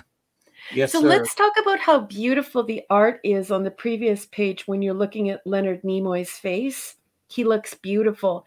And in real life, you actually get to see that beautiful drawing of Leonard Nimoy's face. But on the opposite side of the page is the panel that Clobby is about to reveal. And oh my gosh, the likeness of these two side by side in the comic, it will actually stop you, because if you can you go to the previous there, look at that. Yeah, that's pretty good. That image is that's a great Spock image. Yeah, and that is directly next to the amazing likeness on the following page of Kirk. And so you're looking at this and you're thinking, wow, what a high quality comic. Yeah. Do you know who's the artist on this one? Michael Collins is the artist. Yeah. He's pretty good. Hit and miss. I mean, some of his stuff, it's like he barely draws a line. And then other times he does these, like, it's just what you guys were teaching me about. It really is what you guys were teaching me about. This is like when I was working in broadcast news. You know, people are like, oh, well, you know, this and this criticism and that criticism of broadcast news. But when you have a super tight deadline, that's what's getting out, right? And I think that there has to be some time saving here, right? And so I understand it now. Yes. Yes. It's again, he had deadlines are killers. This person is as someone who's kind of, I mean, look, I can't draw flies myself, but I do understand comic art and panel arrangement and storytelling and cartooning and things like that, just from so many years of studying it a little bit. And he's a pretty good structural cartoonist, I would say. He's a good storyteller. Or as the Scott McCloud won a bunch of awards for writing a book in the early 90s called Understanding Comics. And as you know, the word comics is something of a misnomer, as Will Eisner called it. I mean, comics means funny. The reason why they're called comics, for those who don't know, is because they just happened to start in the funny papers. The very first comic ever made was called Famous Funnies. It was a bunch of comic strips cut up and put into a comic book format. It wasn't really new comic. It wasn't newly made for that format. So just the word comics stuck for some strange reason. Comic book stuck. Yeah. And McCloud was playing around. They're stuck with it now. Obviously, it was 80-something years. But he was playing around with some of the different definitions. You know, graphic literature was one they used to say a lot, but it's not going to stick. Doesn't matter. Graphic novels came close, but they've got that wrong. So he came up, one of his favorite longer explanations, just for the fun of it, was juxtapose pictorial images in deliberate sequence. I remember the first time he told me about that. I was like, "Oh my gosh, what a mouthful!" For nerds. Nobody's going to be saying that, but it is accurate. Yeah. So, words and pictures is the way I used to like to say it. It is. It's telling the story with words and pictures and panels too, though. So, words, pictures, and panels in sequence. No, anyway. So this is pretty good stuff. That's a nice shot of Kirk right there. He's basically pretty pissed off, is Kirk. So where are we at? Where were we? It was saying that's where we are, boss. Right here, right? Nope. We're on the next page. You were just scrolling to it. You had just announced, dun, dun, dun, the Romulan Empire. And that's go down. Yeah. By removing the seated life. Yeah. Rightful homes right here. Yeah. And you can keep going. More? Yeah, a little bit more. Right here? And right here. We're right here, boss. Spock, you mean the preservers were responsible for those dissonant Vulcans going off thousands of years ago to form the Romulan Empire? It is possible, Doctor, but there is no way to be sure. There is no mention of such a thing in our histories. However, it is true that the departure of those dissidents coincided with the time in which Serac led the Vulcan people on the path to total logic. Logica. How they say most picture Olgica. And at that time, we were very much a race facing extinction. It seems logical that the preservers could have become involved. But what matters most now is that the abductors firmly believe it, and to be the case, and they're acting upon it. Mm-hmm. The idea, the chaos that will erupt if this ship enters Romulan space. If these creatures attempt to abduct us and study the Romulans, if they, or worse, yet attempt to reunite the Romulans with their Vulcan brethren, I believe I do. Yeah, that one ship wouldn't have a chance. Mm-mm. Not with that many Romulans, or that many Federation for that matter. So they don't know what they're doing. And once the Romulans determine that this ship came from Federation space, they'll jump to the conclusion that the Federation has staged an attack on them. They'll declare war, violence, death, and destruction spreading across the galaxy like wildfire, with the Klingons joining in just for the sheer thrill of it, says Kirk. I wish you could just get rid of the whole background there and just have that image, that Wrath of Khan era image of James T. Kirk, and put that on a t-shirt. That would be such a cool t-shirt. There you go. Pretty right? Cool. Mark. Yeah. Mark? Oh, yeah. Yep. No, I'm clipping as we're talking. He's clipping stuff. I know, but it's just Mark and I have all the same taste in t-shirts and posters. No, Mark, it is great. You remember seeing that image of Kirk? I know you're busy, but it's a gooder. Oh, yeah. No, I think the art is great on this. And yeah. It does, that's the thing. You haven't read that many comics, but yeah, this is one of the ones where you could say, I could see this being episode of a Star Trek series. You know, so we're in a phase 2, and I think that's the whole point of this, series. And it looked like, from remembering, they did pick like one mission each year. It seemed like, so now we're on the fifth mission. But yeah, really, I'm not getting ahead with my rating, but I did really like this comic. A couple of things aren't good, and it's a very Star Trek concept. Although, hey, it's funny, little green men, and the cover is obviously Close Encounters of the Third Kind. But it's well done. Yep. So anyway, the cadets in there making some shite on the bridge, and Sulu's saying, "Oh my!" No, I didn't say that. He's saying, "Get out of here, punk! You bother me. Get out of here, boy! You bother me." And so, listen to me. You have to turn the ship around and avoid entering Romulan space. They're ignoring us, Jim. We're just specks to them. Not much more than annoying little gnats, except for Spock, which makes me really wonder about these guys. Their conflict with the preservers, this path they've been on, it dates back to before humans even existed. We can't expect to change their outlook in one day. We have to, Bones. The entire galaxy is at stake.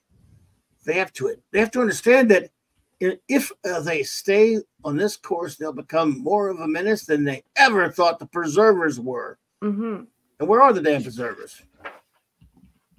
I'm just glad they didn't take my communicator along with the phaser. Kirk to Enterprise. Sulu here. Oh my. The communicator is way too big. It is big. What the hell, dude? Everything, like the phasers and the communicators are way too big. It's like they all took Viagra. They're shrinking, I guess. They're taking tumescent. Anyway, tell Sulu, listen very carefully. I want you to increase speed until the Enterprise pulls ahead of us. Then I want you to pull in front of us and get destroyed by the ship ramming the crap out of you. Hi, Captain. Oh my. Anyway, so he does it. Why that would bother this ship, I don't know, but directly in their path, he says, if you don't, you're going to have to go right. There would be no problem for that ship, Jim. I'm saying. You'll have to destroy a lone defenseless ship that isn't taking any aggressive. You mean like the other ship they wiped out, pretty much? Oh, that isn't taking any aggressive action against you. So these aliens, yeah, but they still killed a lot of people. That kind of sticks in my craw about this whole story, to be honest with you. Yeah, it's the downside of the story. Yes. You claim to be acting for all the life forms who were denied the chance to exist. But if you continue in this course, you'll be responsible for billions of lost lives, lost civilizations, unimaginable death and destruction. Unlike the preservers who sought to preserve life to ensure the future of the galaxy, you would willingly sacrifice their lives? I got to work on my BIM. I have to watch BIM again to get an idea how BIM love talks. BIM. And I love your BIM impressions. I thought you hated BIM. I do hate BIM. That's why I love making fun of him. You know what? Okay, well, I will talk like BIM for the rest of the night. Just kidding. Just kidding. That's what was doing, right? Well, here, how about we get some bones in there? Hey, Jim boy, y'all ever have a real cold Georgia style nut julep, huh? Okay, that guy needs his entire face kissed. Like, just smooches over his entire face. Well, I'm not smooching him, but I do like him. And Mary's looking for a calendar. Mary, I can show you where you can get a good calendar, or I can send you the one. original I think series it's calendars.com where you get the TOS. They release one every year. Yeah, and they still make them. And I buy one every year. Yeah, they get. Yeah, you can get the. They probably still have it on sale, even though the 2 months are gone. Yeah, but yeah, probably you can get them cheap now. Yeah. You can probably get them cheap now too. Yeah, at least the stores are cheaper, but you can find them. You can't really find them. What are they? They're like $30 Canadian, I think, at calendars.com, and they have the TOS, and they only put TOS on it, and they're just beautiful. I've been using them for I don't know, like 20 years. She's in the States. They're like $16-17 there, and they're half off usually when you go. Yeah. Yeah, now I can get them cheap, probably. Mark can give you the URL for that. Beautiful. Just wait just give him a second, because Mark is Scotty on this ship, and Mark is amazing at this stuff. He is what we call an enabler. She puts you to work all the time, doesn't she? But I'm making a mint julep right now, so you got to give me a Wait a minute, you didn't clip Bem? Oh, just kidding. Well, if I'm not paying attention to anyone in the chat, you know No, what? now you have to quote Avon, and you have to say, "What would you like me to do with my other hand?" What arm? What would you like me to do with the other hand? Oh yeah, we do have that clip now. Actually, yeah. You do? Well, I just. Oh, here, give me 30 seconds here. I'm just gonna add it right here. It's that important that put it. You put it with the Blake 7 ones, huh? I'll put in the Blake 7. Yeah, we don't want to go out of order here. Yeah, because understand the consequences of your actions that you would have in the entire galaxy. All the blood would be on your hands. Right on top of us, brace and boom, they were able to stop. That was close. A sudden full stop at the speed the ship was going at, incredible. Anyway, so the ship stopped. Unbelievable. I'm going to miss all this when I move over to the Reliant. Yeah, because you're just going to be like, doing nothing on the Reliant. Oh well, Chekhov will be busy there too. And then see if you can get us some scans. Is that all? What shall I do with the other hand? I'll let you know. Okay, Mary, wait 1 second, sweetheart. I'm coming because I just found it for 75% off. It's only $7.99. Just hold on. Wait for 2 wags of a puppy's tail. I'm coming. Hold on. Let me just pop this URL into the chat schema bobber. Okay, here you go. Here you go, sweetheart. That is the exact one you're looking for. Ah, there you go. Yeah. $7.99. It's 75% off right now, Mary. Nice. I'm waiting for the certain calendar I want to get, like a superhero one that won't go down in price. And it's like, man, what you guys gonna keep them? Man, knock the damn price down on these suckers. I always get mine at Christmas time. I'll just get the Trek one. Yeah. I've had it before. I got a buddy of mine that has every single one of those, by the way. I have all of them from, like, I think maybe I don't even know what number to assign. Maybe 17 whenever they started, years? He's got them all. I don't know. I would need to look, but it's a full stack in my closet. And I've always received them as a present because they're solid TOS and nothing else. So I love them. Yeah. Anyway. Yeah, they're great. And like I said, he couldn't find it this year, but I found one and got it cheap and got it to him. So he keeps his collection going. Oh, cool. Yeah, I didn't have any problems getting mine. Where did I get They're tough. They're getting tougher to find. Barnes and Scrotum used to sell it. And, sometimes they don't get enough of them anymore. Calendars.com always has it. Always. If I don't get it locally, I get it from them because they always have the TOS calendar. Always. Calendars.com. I need to check on them. Yeah. And they're super cheap. If you get them in January or February, they're cheap like dirt. Are they in Canada? But if you buy them in December in Canada, I think they're around $20 or $30 on my side of the border. Yeah, but then you don't have a calendar for a couple months. Yeah, that never happens. That's why I pay the full price. They're in Canada though, or they just ship everywhere? They just ship to Canada. Known to Canada? Pardon? But they're everywhere, right? So yeah, they're everywhere. Yeah, they ship to Canada. Gotcha. Let's see here. So the story. Okay. Oops. All right. Where were we? Oh, here we go. So they managed to suss out the silly aliens. Captain's log. Stardate 7912112 hike. The abductors have agreed to avoid entering Romulan space. Now aware of the dire consequences that such an action could have on the galaxy. Before we return to the Enterprise, these ancient and mysterious aliens have granted us a guided tour of their enormous and magnificent vessel. These murderers who killed over 400 of our almost 400 of our people are really nice, and we had coffee with them and stuff. It's most difficult to admit this, human Kirk. I'm sorry, go ahead.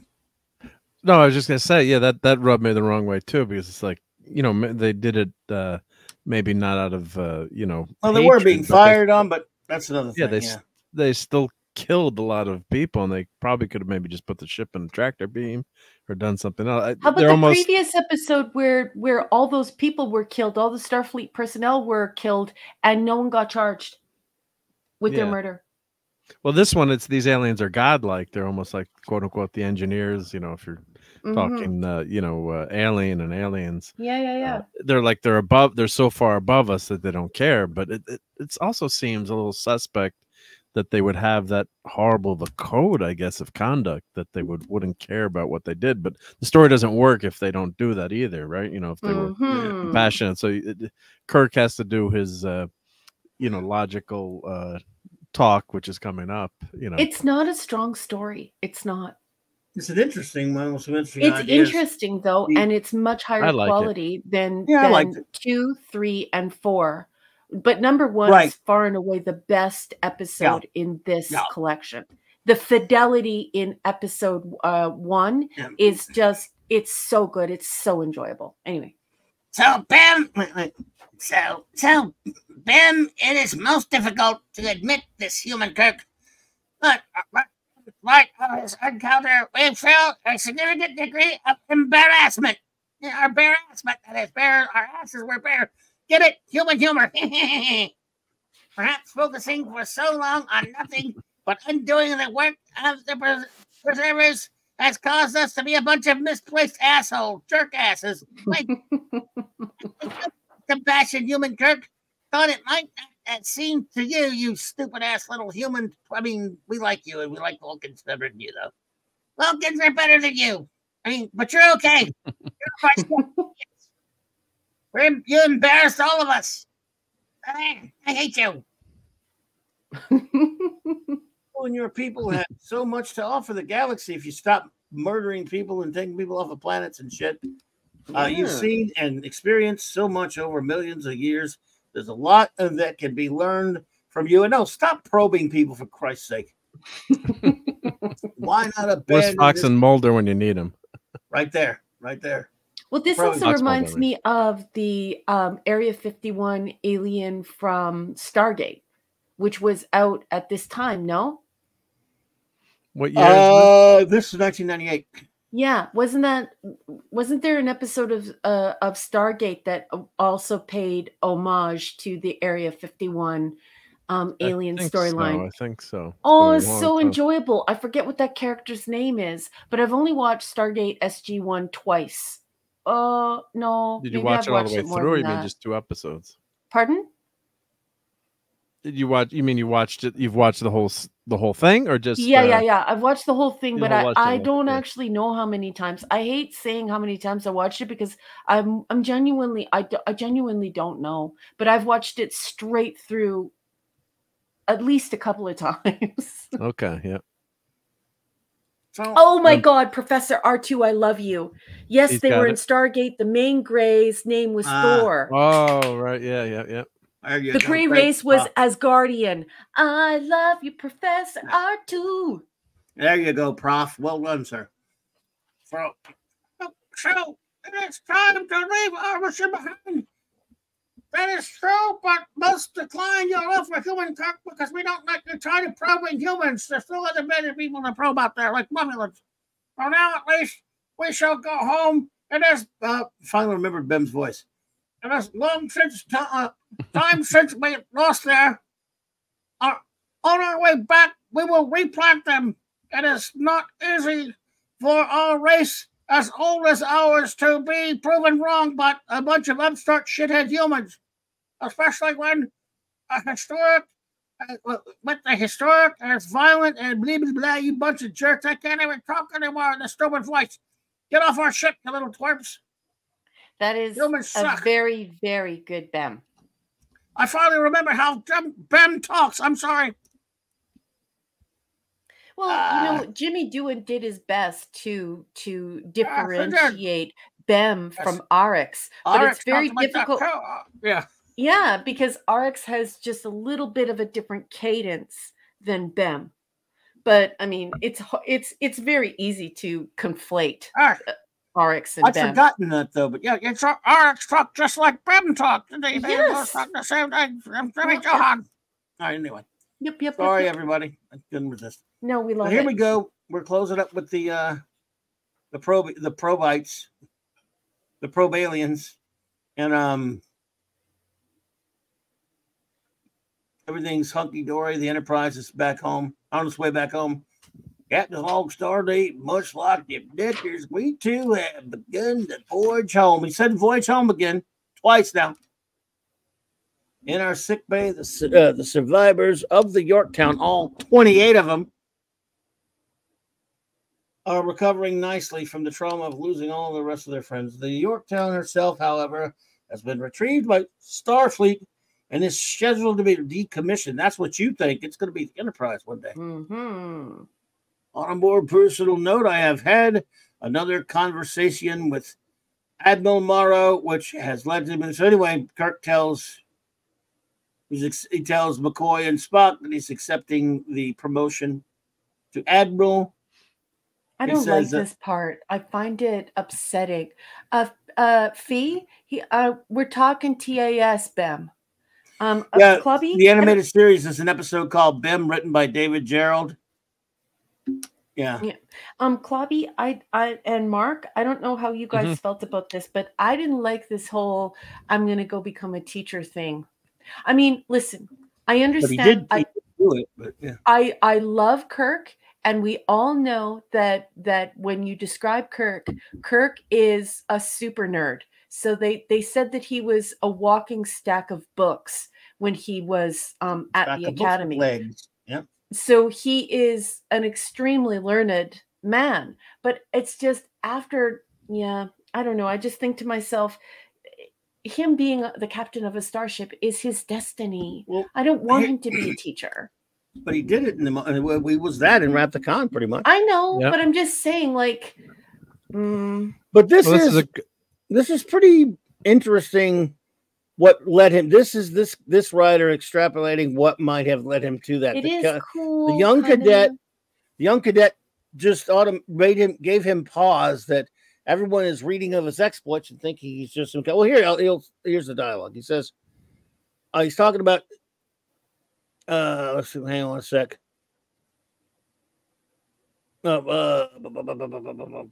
Okay. For one thing, I'm troubled by the perception that Starfleet's next generation seems to have of me. That I'm some kind of crazy, thrill-seeking daredevil who doesn't care about the consequences of his actions. Mm-hmm. I intend to dispel these larger-than-life myths that are already cropping up about me and my travels. Mm-hmm. By teaching these kids directly, instead of just letting them read about my missions, maybe I can prevent them from getting the wrong ideas about what it takes to command a starship, and teach them that my occasionally drastic and unorthodox measures should be the exception, not the rule. Now, I actually don't mind this. I mean, I think if you were a living legend, and that's the thing, I mean, you were somebody who's constantly written about all of everything you did is on Starfleet record, almost all of it anyway, and you're going to have a lot of hero worship, and you're alive to see it. It's one thing. Hey, Picasso, good to see you. You know, Abraham Lincoln and George Washington and people like that may not have, had experienced a lot of the things said about them while they were still alive. This is a guy who if you saved the galaxy on a number of occasions and all this other stuff, and you're going to be famous, and there are going to be a lot of kids that want to be you. Yeah. And that kid gave him pause. I don't mind this idea, because we all know in Wrath of Khan he was teaching the training crew things. I don't want Kirk to be a teacher. But he was in the movie. I mean, I don't either. Can't change it though. Yeah. I know. Well, why do you think I was? Why do you think I was like when I'm describing it to you? Of course, I don't either. Yeah. I don't either. But then he does go back to being captain. That's the other thing we never get too. We never get we get a couple of missions, but in between 3 and 5, this was a mistake. Remember, Wrath of Khan, Spock tells him this is a mistake. Yeah. But in Star Trek, after Star Trek 4. They're on the Enterprise again, but we just get that, the mission and, the final, Star Trek 6, but you never, I guess they got back together again, right? On another mission or were assigned. Yeah, but see, here's the thing about this. You got to have the human qualities of Kirk in there. For example, any human being who has the humility, because James Kirk still has some humility. He's not an egomaniac at all. Mm-hmm. He's always pretty humble when it comes to his own personal life. He's pretty easy going down to earth when he's not in a crisis.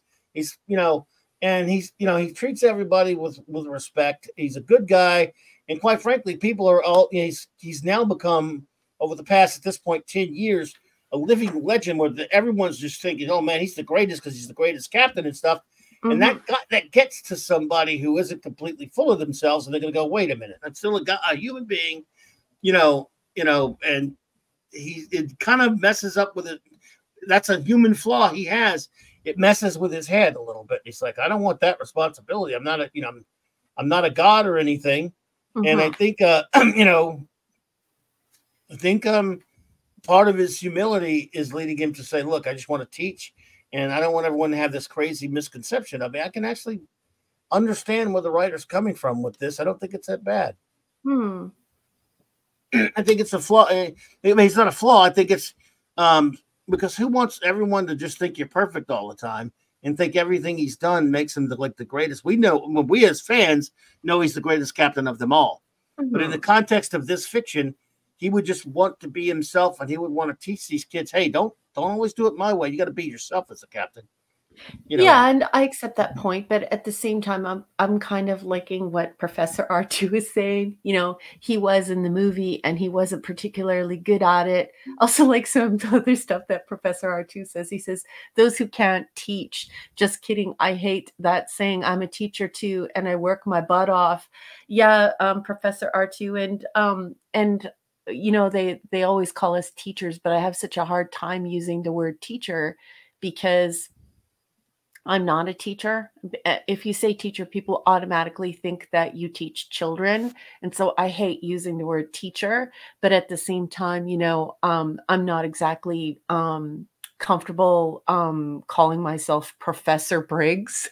You know what I mean? That also feels a little bit weird. So yeah, I just call me Raquel. But it just feels, I don't know. I feel the same nuance as Professor R2.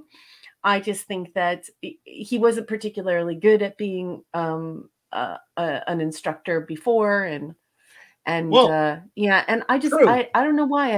I don't like it. And Fiona's saying that it feels contrived. I don't know what to think. It is. Remember, it's proven wrong in the Wrath of Khan. Spock tells him he was wrong, just like he was wrong to quit before when he quit. And then he went back to the Enterprise, and what happens? I mean, V'ger comes along and he does it again. He becomes his old self. So I'm saying that there's a reason why Kirk would quit again. He came up, I think this writer came up with a credible way that Kirk would say, I don't want to get bigger than myself. I'm going to go back and be a teacher. And once again, Spock tells him it was a mistake for you to accept promotion. Commanding a starship is your first best destiny. Anything else is a waste of material. Well, in Wrath of Khan, there had to be a reason. Why did Kirk quit? I think this guy came up with a credible reason for it. Yeah, that Kirk I think so too. Something inside of him. I think that it's nice that it's included in this comic because it's obvious that we're all pretty passionate about the fate and the employment of our favorite captain. You know, what would be his destiny? Yeah, because we don't know the reason because it's not really in canon. In other words, it's not canon, right? It's not stated in the movie. Yeah. So anything done in a novel and a comic is just one writer's opinion. Yeah. And this writer did a fill in the blank that you can either accept or not. I think I can buy into it. Kirk has doubted himself. Remember how Kirk always gets the job done, but there are times when someone gets killed. Yeah. In private to Bones, he showed that vulnerable side where he's like, am I doing the right thing? I mean, you know, he would look at the look on his face when people get killed under his command. It's brutal. So there's got to be a human side to a great guy like Kirk and a great captain like Kirk. And he's not invincible, even though he's the greatest captain there is. Yeah.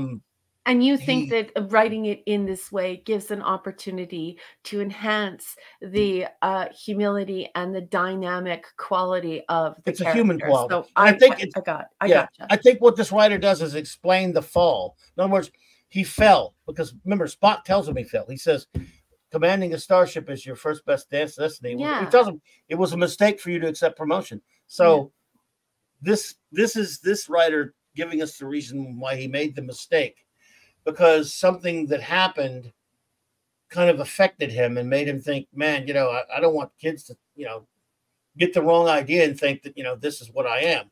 Wes Cagle, good to see you again. Wes is here. Hey.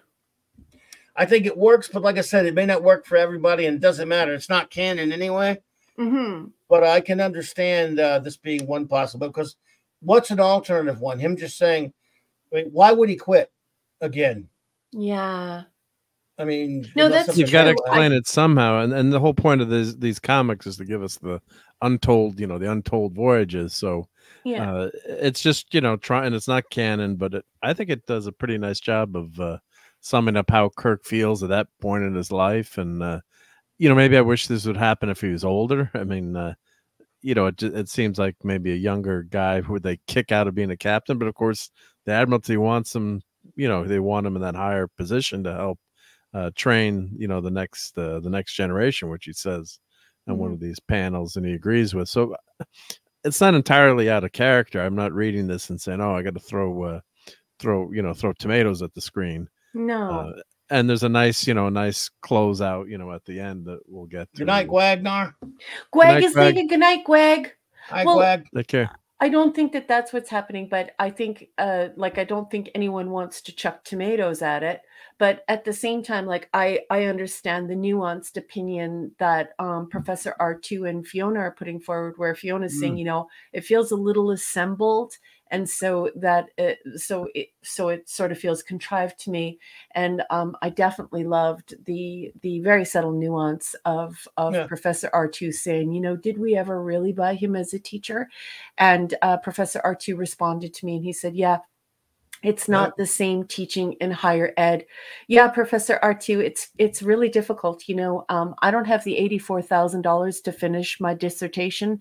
I have the ability to do it, but I just don't have the money. And so I think I don't mind when my students call me Professor Briggs, but I definitely avoid telling people that I'm a teacher. If I'm forced, I'll tell people, yes, I teach higher ed. I'm an instructor, but I don't feel totally comfortable doing that until I finish my doctorate, which is very strange because, of course, throughout all of history, the master, that's why it was called a master's, was the benchmark for teaching higher ed.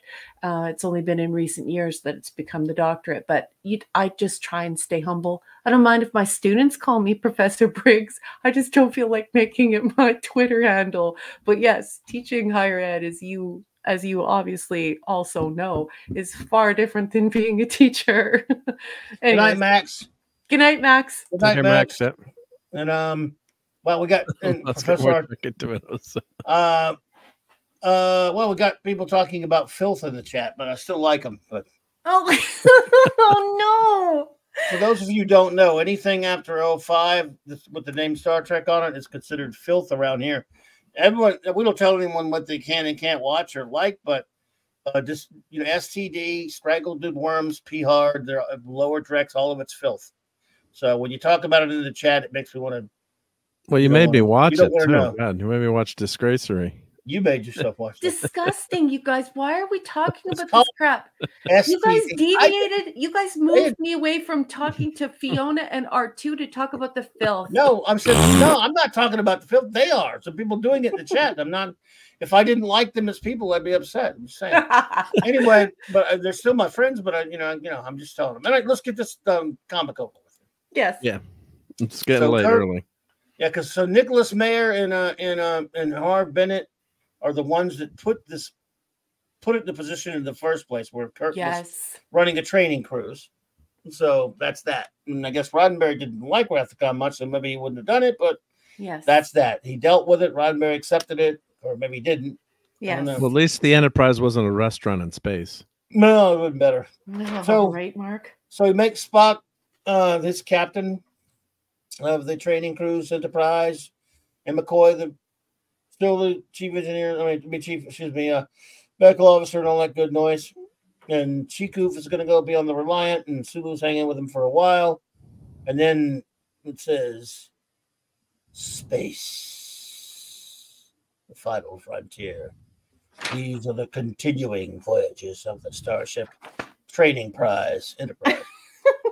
ongoing training mission to explore strangled real strange new worlds, not that filth-infested piece of trash, garbagey filth show called Strangled New Worlds, which sucks. To seek out new life forms and new civilizations.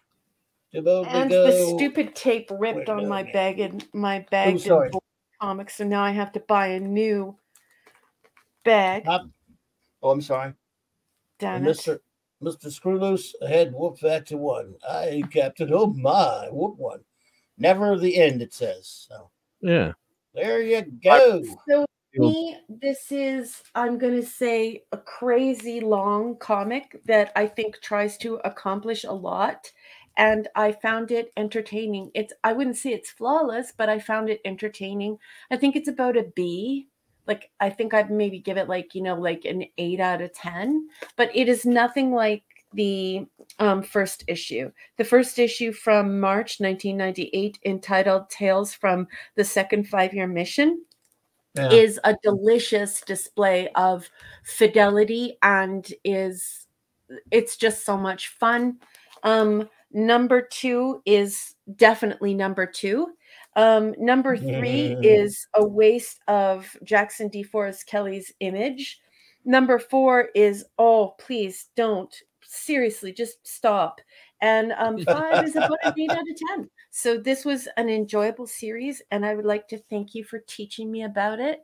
I had a marvelous time with it, and I just absolutely love it, and I cannot wait to add it to my growing Star Trek comic book collection, thanks to the 2 marvelous geeks in my life named Mark and Clubby.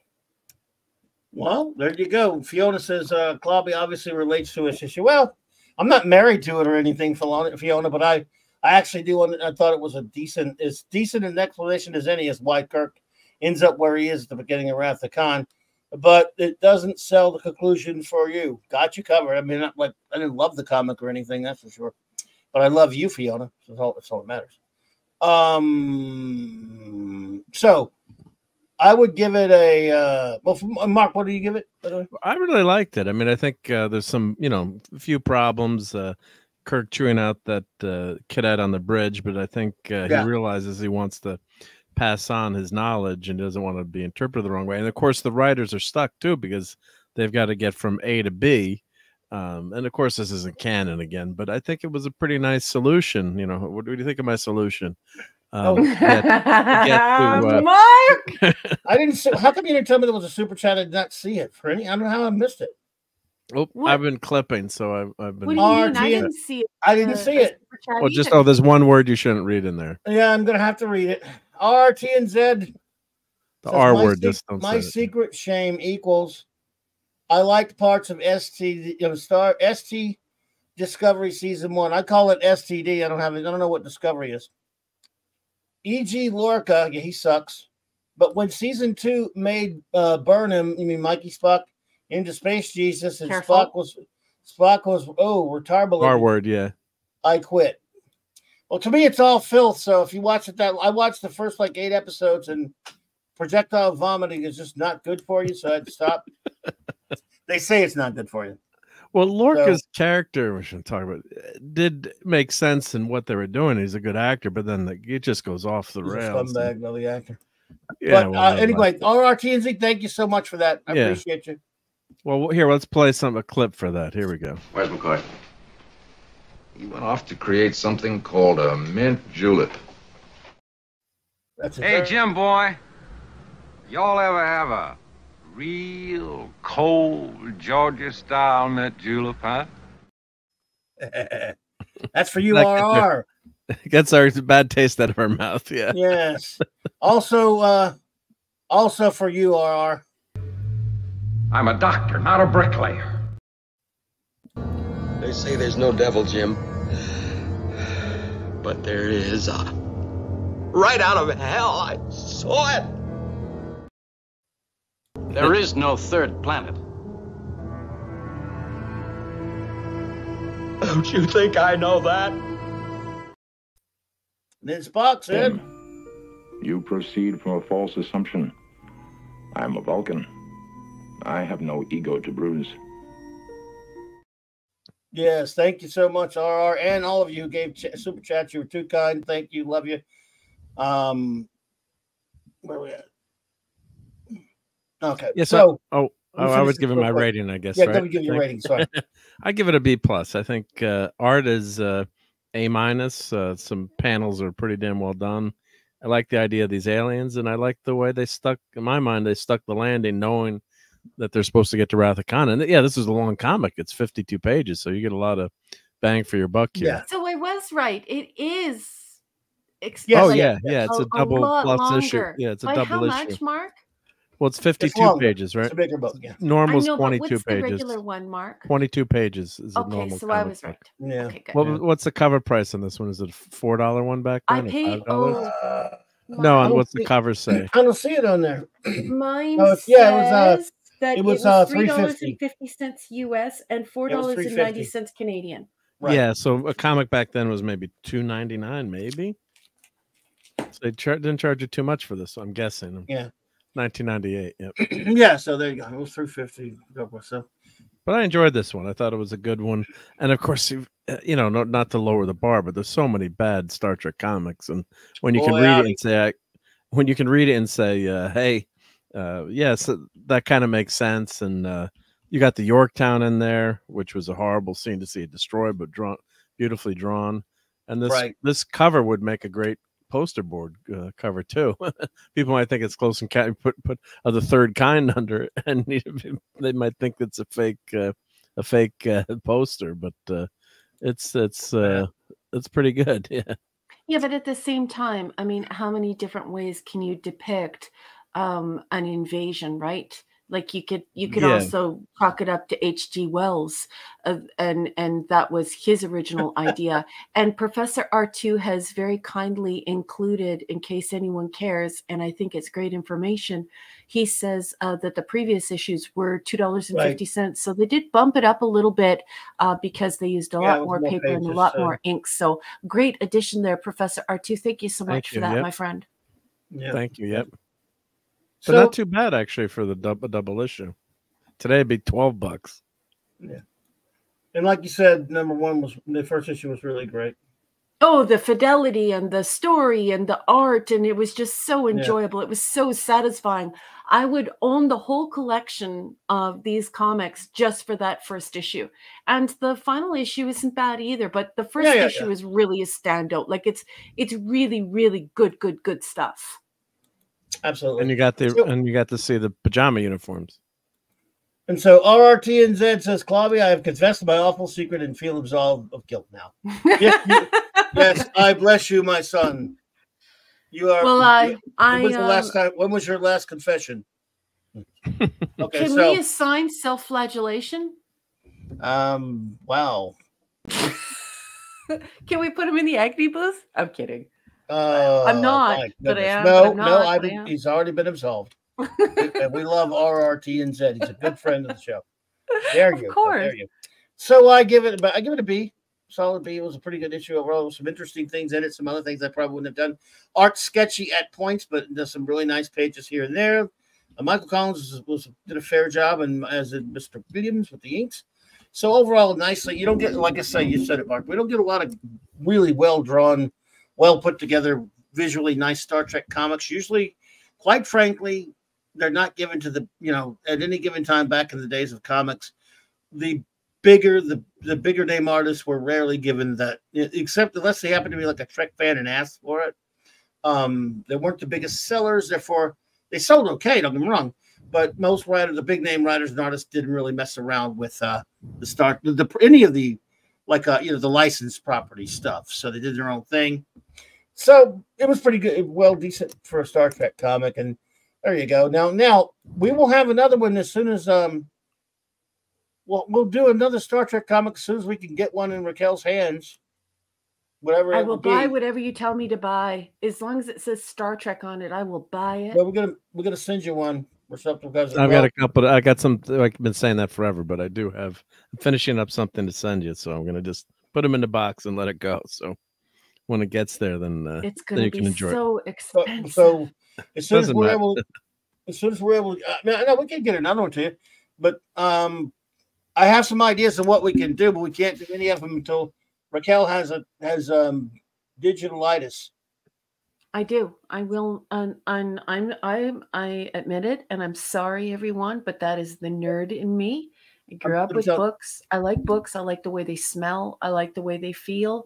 I have also done extensive research on how we imbibe information, and how when we're reading digitally, we're not really truly reading. We're not engrossed. We're not immersed in what we're reading. We're actually scanning. We're skimming and scanning, and that information we're not fully taking it in. So I see this neuroscience. I see this behavioral science, and I know that just the digital world is not for me. I don't enjoy reading in the digital world. I love physical books, especially the way they smell. They smell like cigarette smoke, golf green, ink. Okay. It's so good. So basically, we will review another Trek comic when we can get one in Raquel's hands, not before. The whole thing is my fault. Unless we can hypnotize you, definitely your fault. Maybe Spock can do a mind meld with you and say and convince you digital is okay. Your fault. No, you are not learning. You're okay. So maybe you feel differently about this because you're taking in these comics for the first time, or for the second or third time, you and Clobby. But anyone who's approaching these comic books for the first time, if they're reading them digitally, they're not imbibing them fully. They're not enjoying them fully. They're scanning and skimming. That's the way our brains work when we're engaging with digital content. And it's already hard enough for me to get used to, and I don't mean this as an insult. I'm just being totally honest. It's already very difficult for me to get used to looking at the pictures because I'm a reader of text. Like, let's get some text in, right? Yeah. And so it's a very different experience if you're reading Bleak House and if you're reading a comic. Those two things are very different. So anyway, I just want to spend some time with the comic and get to know it and give it the time and the attention it deserves. It's like I said, we don't necessarily see the eye to that because for review purposes, digital's fine for me. For like a comic book that means something to me that I want to own or something like that, I always get the physical one. Mm-hmm. But just to review it so I can like give a review, and I can. Of course, it's also nifty to be able to show it, when we're doing it here, like we do on, on the screen or whatever. That's nifty. Yeah, we got that to do as well. So yeah, I mean but yeah, look, I love having the book. If I want the comic or the book with whatever I'm reading, I want it. And but as far as like when we're doing on as a show, obviously I love the fact that we can show that people as well, give them an idea. Yeah, but it's pretty cool. Mary is saying that she rewrote her nursing books when she was in university because that's the way she learns. Did you know, Mary, that you get about 30% retention when you copy down notes off of a board, or if you copy keynotes out of a physical book onto a piece of paper, especially if you're using cursive handwriting. And there are different methods of learning and retaining material, and they go up, up, up, and up, depending upon how you're engaging with the material. Did you know that teaching someone the material, so let's say you read a book and then you teach someone about the book, or you explain the book to somebody while teaching them about the key points, do you know that you get over 90% retention? So 90%, in and around 90% or more, just from reading it and then teaching it. So it's an incredible process, the way that the human brain works and the way that we process information. So I think it's wonderful that you wrote out all of your notes. When I was in university, my husband used to make fun of me because I would write out 90 pages worth of notes for an exam, and I would memorize them verbatim. And he used to sit on the Chesterfield and test me, and we go through, 50, 60, 70, 80 pages, 90 pages of notes. And he would be like, how do you do this? How do you pack all this into your brain? And I would use the different methods on the pyramid of information process to improve my retention. So writing out notes, listening to the notes, reading the notes, teaching the notes to people. And I'll go through this whole process for learning. So I love that you did that too. Anyways, I'm being really nerdy and I need to be quiet now. Why? It's all good. What? Yeah. When do you ever need to be? It's ridiculous. You I'm never so need to be sorry. yourself. Yeah. No Why being people sorry, damn enjoy it. listening to you. Yep. We'll enjoy it. They didn't like listening to you, they'd leave. But Yes, you don't no, have but I mean, permission to be sorry about it. You do have a point about reading, physical copies. Although now that I'm, my age is the speed limit or the old speed limit. But the damn text got smaller in my comics, and it really hurts the enjoyment of the comics. And I hate wearing my damn reading glasses because I'm allergic to retinox. But yeah, it's a pain in the ass. Tonight. It's a pain in the ass to pick up and when I wear my contacts, I can't read. So it is a hassle when so the convenience of digital. Yeah, there's a convenience. You don't get the full experience, but if someone doesn't have good vision, it really helps to blow that damn sucker up on the screen. But there's nothing like, you're on your lazy boy recliner reading a bunch of comics. Yeah, that's nice. But when you're younger, it's so much damn easier to read them. And I can fly through a comic too if I want to. And like probably Clobbering Time's the same way. And probably like 2 to 3 minutes if you really got to get through it, especially if you read it. Chris Claremont wrote it or something. Yeah, but then you do want to suck it in and enjoy it too. Especially how it's expensive. Yeah. Sometimes like, oh wow, I read that fast. Yeah, read that. That's why I do kind of like again. blowing them up on the screen and stuff. Sometimes for like the panels and look really cool. And like, when I was for a while there, I would like cast you can cast your phone to the TV. Yeah. Whatever. Yes. Sometimes I would put like digital comics on the big TV screen and blow up panels and stuff, and they look beautiful. I do enjoy that part of it. Yeah. So it does make it easier, but the convenience and the next generation is gonna be reading digital. I mean, as much as I have old books, but most of the youngins they're all my guys are all on little tiny screens or Kindle. And the Kindle, I have to say, reading your books on the Kindle, hey Parker Luck, are nice. Or I can read a lot faster on the Kindle. I can blow up the damn text and but you're sometimes not processing the information fully. I process it. You have to read Nicholas Carr's book called The Shallows. I'm sorry. It discusses the neuroscience of things like cursive writing and things like Mary mentioned doing flashcards for herself, which I also use, by the way, Mary, and just and scanning and skimming and deep reading and processing thoughts and being able to reread material and what it's like to listen to a story while you're reading it, or just reading the story, or just reading the information. So, but you really have to read a book. It's called The Shallows, and it is written by Nicholas Carr, and he talks about how digital reading changes our entire physical reaction to processing information. And it's not about opinion. It's about the things that are happening to you physically, neurologically, and it's something you should explore. And yeah.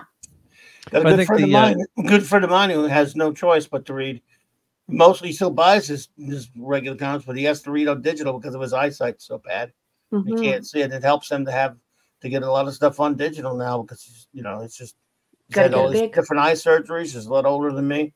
Yeah. And he still buys the physical stuff, but if he can't get it on digital, a lot of times you can't read it.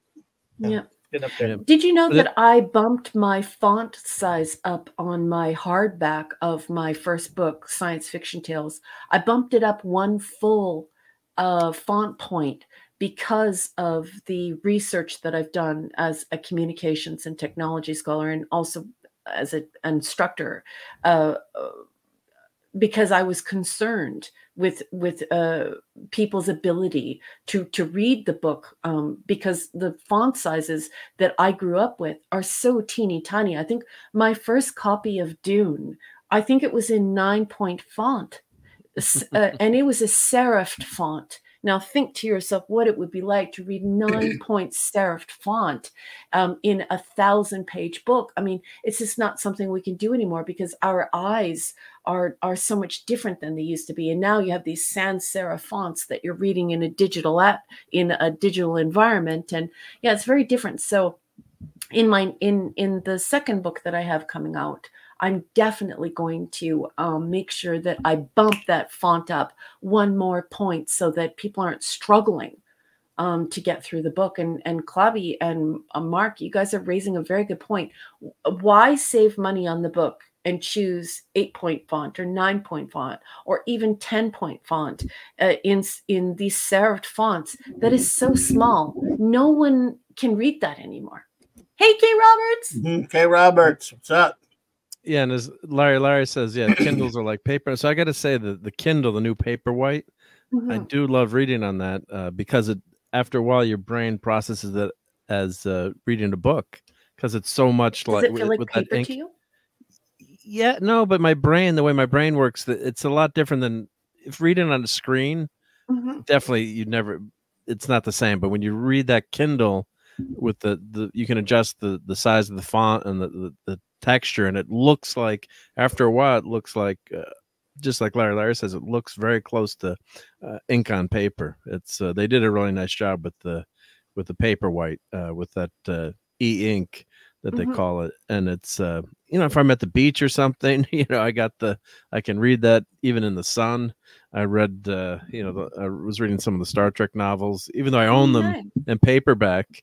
I was Vulcan's Glory, for example. I'm buying it on the Kindle so I can read the damn thing. And there is a definite correlation between the way your brain works, but I appreciate what they did with the Kindle to try to replicate as much as they can that ink on paper the book feel. The book for feel, those yeah. who It's do not like have- reading on an iPad or something. Does actual Kindles do that now? But they're expensive. And they're for those cheap, who though. are They're very cheap, the struggling Kindles. with reading, I should say, as an instructor, a post-secondary instructor, I would definitely suggest that if you're struggling with your attention span because you work a lot on the internet and you work a lot on computers, one way that you can help to restore your attention span and help retain information and get yourself back reading where your brain needs to be, not in films, and I'm sorry to say, not in comics, not in any of that stuff, but to get your brain where you can process large amounts of information again, and you can immerse yourself in a deep book. One way you can do that is you can get an Audible account, or you can go to LibriVox if it's classic. If you're studying classic literature, and you can actually listen. This is what I tell my students all the time: listen to the chapters while you are reading, and it can really restore that relationship that you had with reading and doing that deep immersive reading and having that lovely experience again. Just go ahead and use that technology to restore what the technology broke, which is that relationship you had, that immersive relationship you had with the text. It can really help, and you will retain more information, especially if you have attention deficit or you're finding it hard to concentrate. Yeah, and I always would write my notes down on paper and pencil when I was studying, in college or school. It definitely did help to write, versus, and of course I'm unfortunately old enough where it would have been very uncommon to see someone with a laptop, or I don't even think you could have had a laptop in class back then. You're not allowed.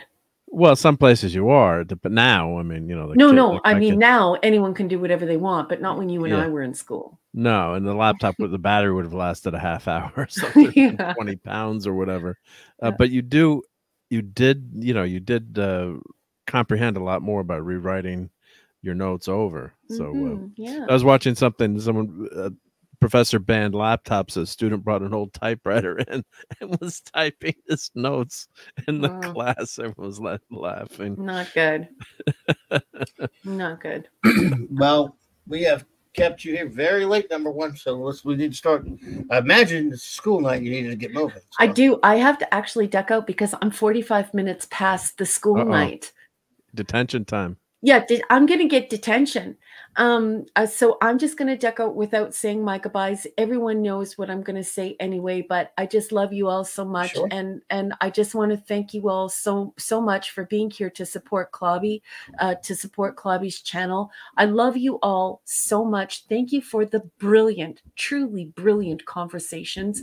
I love your company so much. And I wish I could name every single person in the chat, because it's really each and every one of you that makes this experience special. And I'm so happy that the guys decided to take our walkie-talkie nights, because we're like, you know, we're like kids. We're walkie-talkieing all the time, to take our walkie-talkie nights and make the clubhouse. So thank you, Clubby, for your hospitality.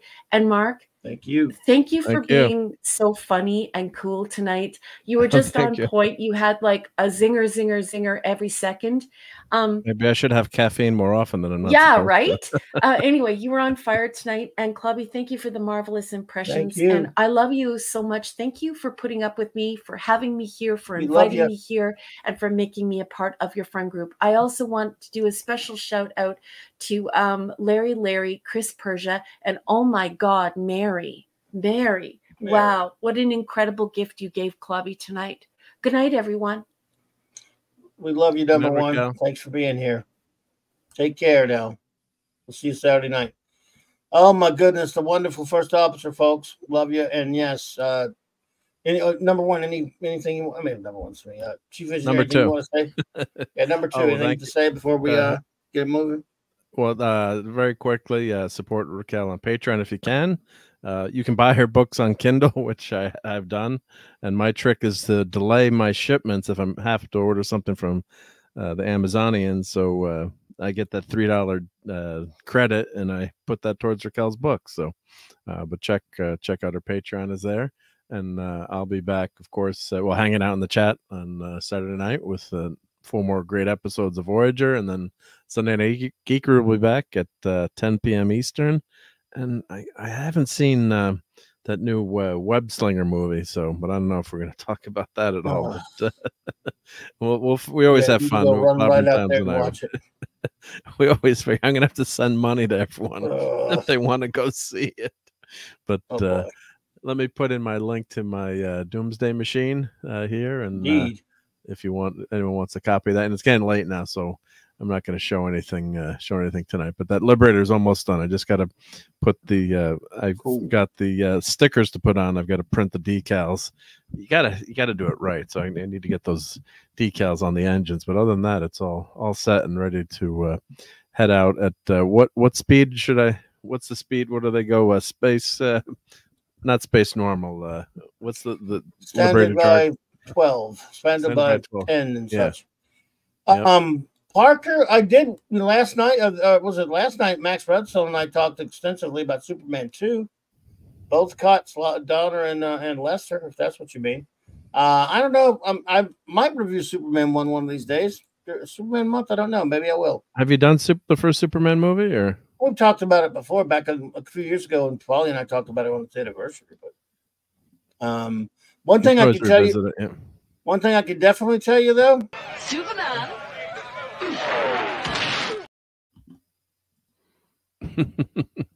That's for sure. That's gonna be played a lot, I have a feeling. Boy, dude, you give me a deadly toy right there. It's gonna be as popular as Dumbass. Yes, it is more popular. So anyway, appreciate you being here, of course. Appreciate you all being here. Let's see. Show notes and shout outs, friends. Let's see what we got up in you tonight. Excuse me.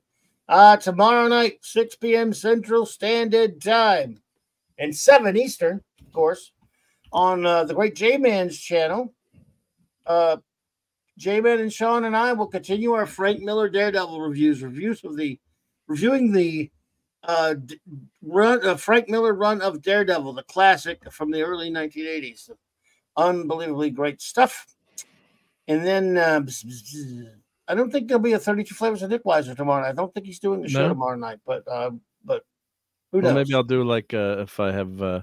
You should do one. Well, I'm definitely doing Late Night Fortnite, but if I'm, I think my better half is playing some pickleball, so maybe I'll do something while she's playing pickleball. But I'll let you guys know. I think he's not. According to what he said, I'll let you know.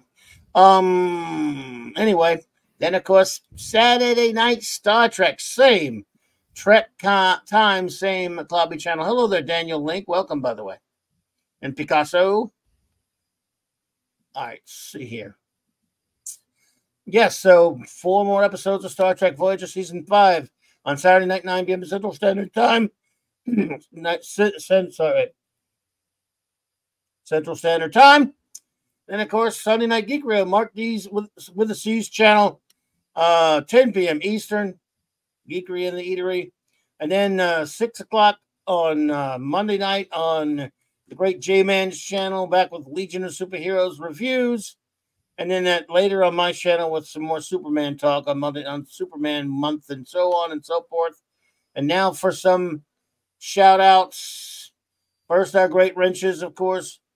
Eric K, Chris Persia, D. Bud Martin, Lord Thoth, J-Man, Maddie's Daddy, Stephen Callell, Fanny Outside, Hungry Boy, Maximum Redstone, and Larry. Now, my dear friends, I want to thank all of you for hanging out with us tonight. The Ginger Menace, Mary, love you. That was just too kind of you. Thank you so much, my dear. Thank you for being here tonight. I really appreciate you. Mars, Monkey Max, MMM, Putin's dog, no, Putin's cat, or something like that. Wes Cagle, Kay Roberts, the Tetrarch of Apathy, Oliver Belamonte, Don Power Rangers, Ranger Power, Daniel Link, Picasso, Kay Roberts, Parker Luck, Professor R2, the wonderful Princess Fiona, Stuart Mitchell, Hang on. Takes a while to get to the other ones that I haven't shouted out yet. Sorry, folks. That's why it's the delay there. I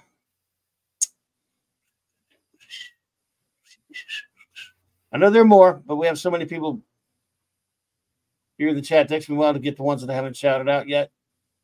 Oh, and don't forget the poll. Oh, crap. Thank you for the reminder, Wes Cagle. Thank you. Oh, my goodness. End poll. Let's see. All right, the poll, folks. By the way, thank you to anyone who's lurking. We really appreciate our lurkers. I don't say it enough. And anyone watching on a download or a rewatch, we really, really appreciate you. Tonight's poll, who is your favorite Blake 7 character? Avon wins with a whopping 48% of the vote. Blake in second place with 32%. Villa gets 10% in third place, and in last place, the wonderful, lovely Jen Chappelle as Callie. So there you go. Thank you so much for voting. That was like 49 votes. So that's very cool. I really appreciate a lot you of voting. votes. Yeah. Also here with us tonight was gotta get to it. Yeah, this wow. Oh, RRTNZ. Thank you so much. Appreciate you. Ravenscroft was also here tonight. That's right. Oh, we got another super chat. RR, thank you so much, my friend. You're too kind. I'm not worthy. Says, when Burnham roared, I am your father, as she loomed over the fourth Doctor, wielding the Necro sword, but was suddenly disemboweled by Prince Caspian, who cried, not if I stick you first, I chortled. For Caspian, who cried, not if I stick yoga. Wow. Thank you so much. I love those things, by the way, when you do those. Thank you, RR. You're too kind. I'm not worthy, but I do thank you for it very much. Let's see. Who else is up in here tonight?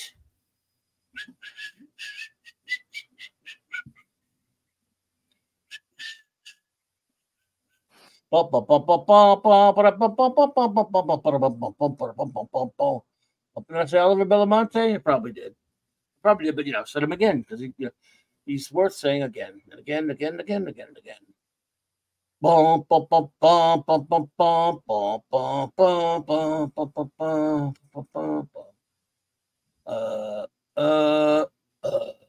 I know there's someone else that we have not shouted out yet, folks, because that's how it works.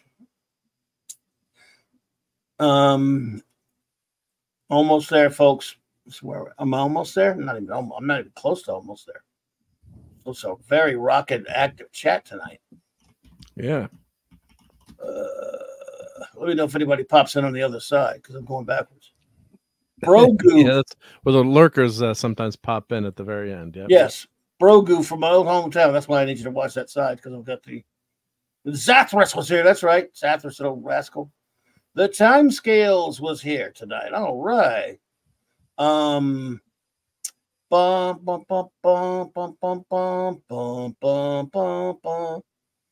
boy, I gotta watch Voyagers tonight. Ugh, at least I watched the first episode. Yep. Yeah, gotta watch. Yeah, you did already. Yeah, one up on. Yeah, when I was sick, I watched 5 episodes in a row. I don't know if that helped with my flu. You trying to make yourself sicker? Yeah, what could be worse? Yeah. That's not nice. No, it's not. No. Dadman walking popped in. Dadman at the Vampire Clan. I'm sorry I didn't get to hang with him tonight. I apologize for that. Sports balling tonight. Yep. I wanted to talk to him about the Super Bowl too. Smilex. Kate popped in. Smilex. Let's see. Or more likely, oh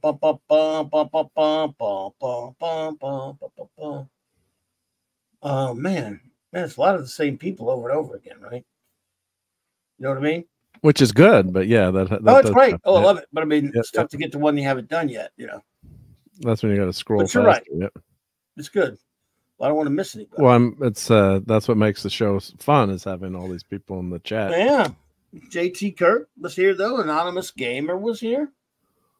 All right, so there's Adrian James. Herc 130 was here. That's what I'm talking about. Nice to have a few people to shout out once in a while. Wagnar was here tonight. Hey. The Gwag man. With the Gwag plan. Penny was here. Your Muslim uncle just hopped in on the other end. So your Muslim uncle, what's up, buddy? Thank you so much for being here. Peace be on you, sir. Penny was here, the lovely Penny, and Michael Beacom popped in. And shout out to you, Michael, and your wonderful wife, Cassandra. Hope you all doing well out there. Sorry.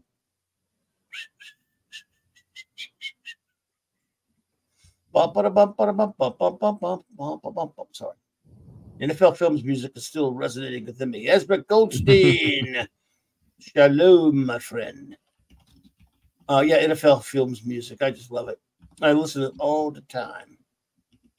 It is a soundtrack to my life. The great 1701 Tex buddy. I go way back to find him. Way back, yep. Taylor Swift was greater than Disney Star Wars and MCU. Well, I guess. It's hard to argue with it, but I'm not really the big Swiftie. I'm no Swiftie. I don't know if you bet. You're a Swift guy, though, but I'm pretty slow, actually. The World Breaker. The World Breaker. He's the man with the Midas touch. Captain Infinity, Section 31. Hike. Boom. And I bet you, now it's getting close to betting time now. It's getting close to betting time because we're close to there. I'm going to go way, way out on the limb. After I say DJ Play Nice, of course, which, you know, in Impala means Minion, I'm going to say that we probably have no one else we have not shouted out already, except for, of course, Blood Plunk reviews, but that goes without saying. Right? Blood Plunk, yes. Yep.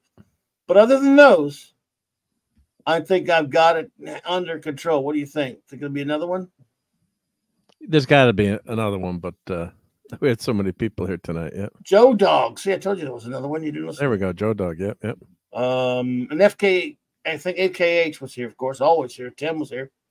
So, but aside from those august folks,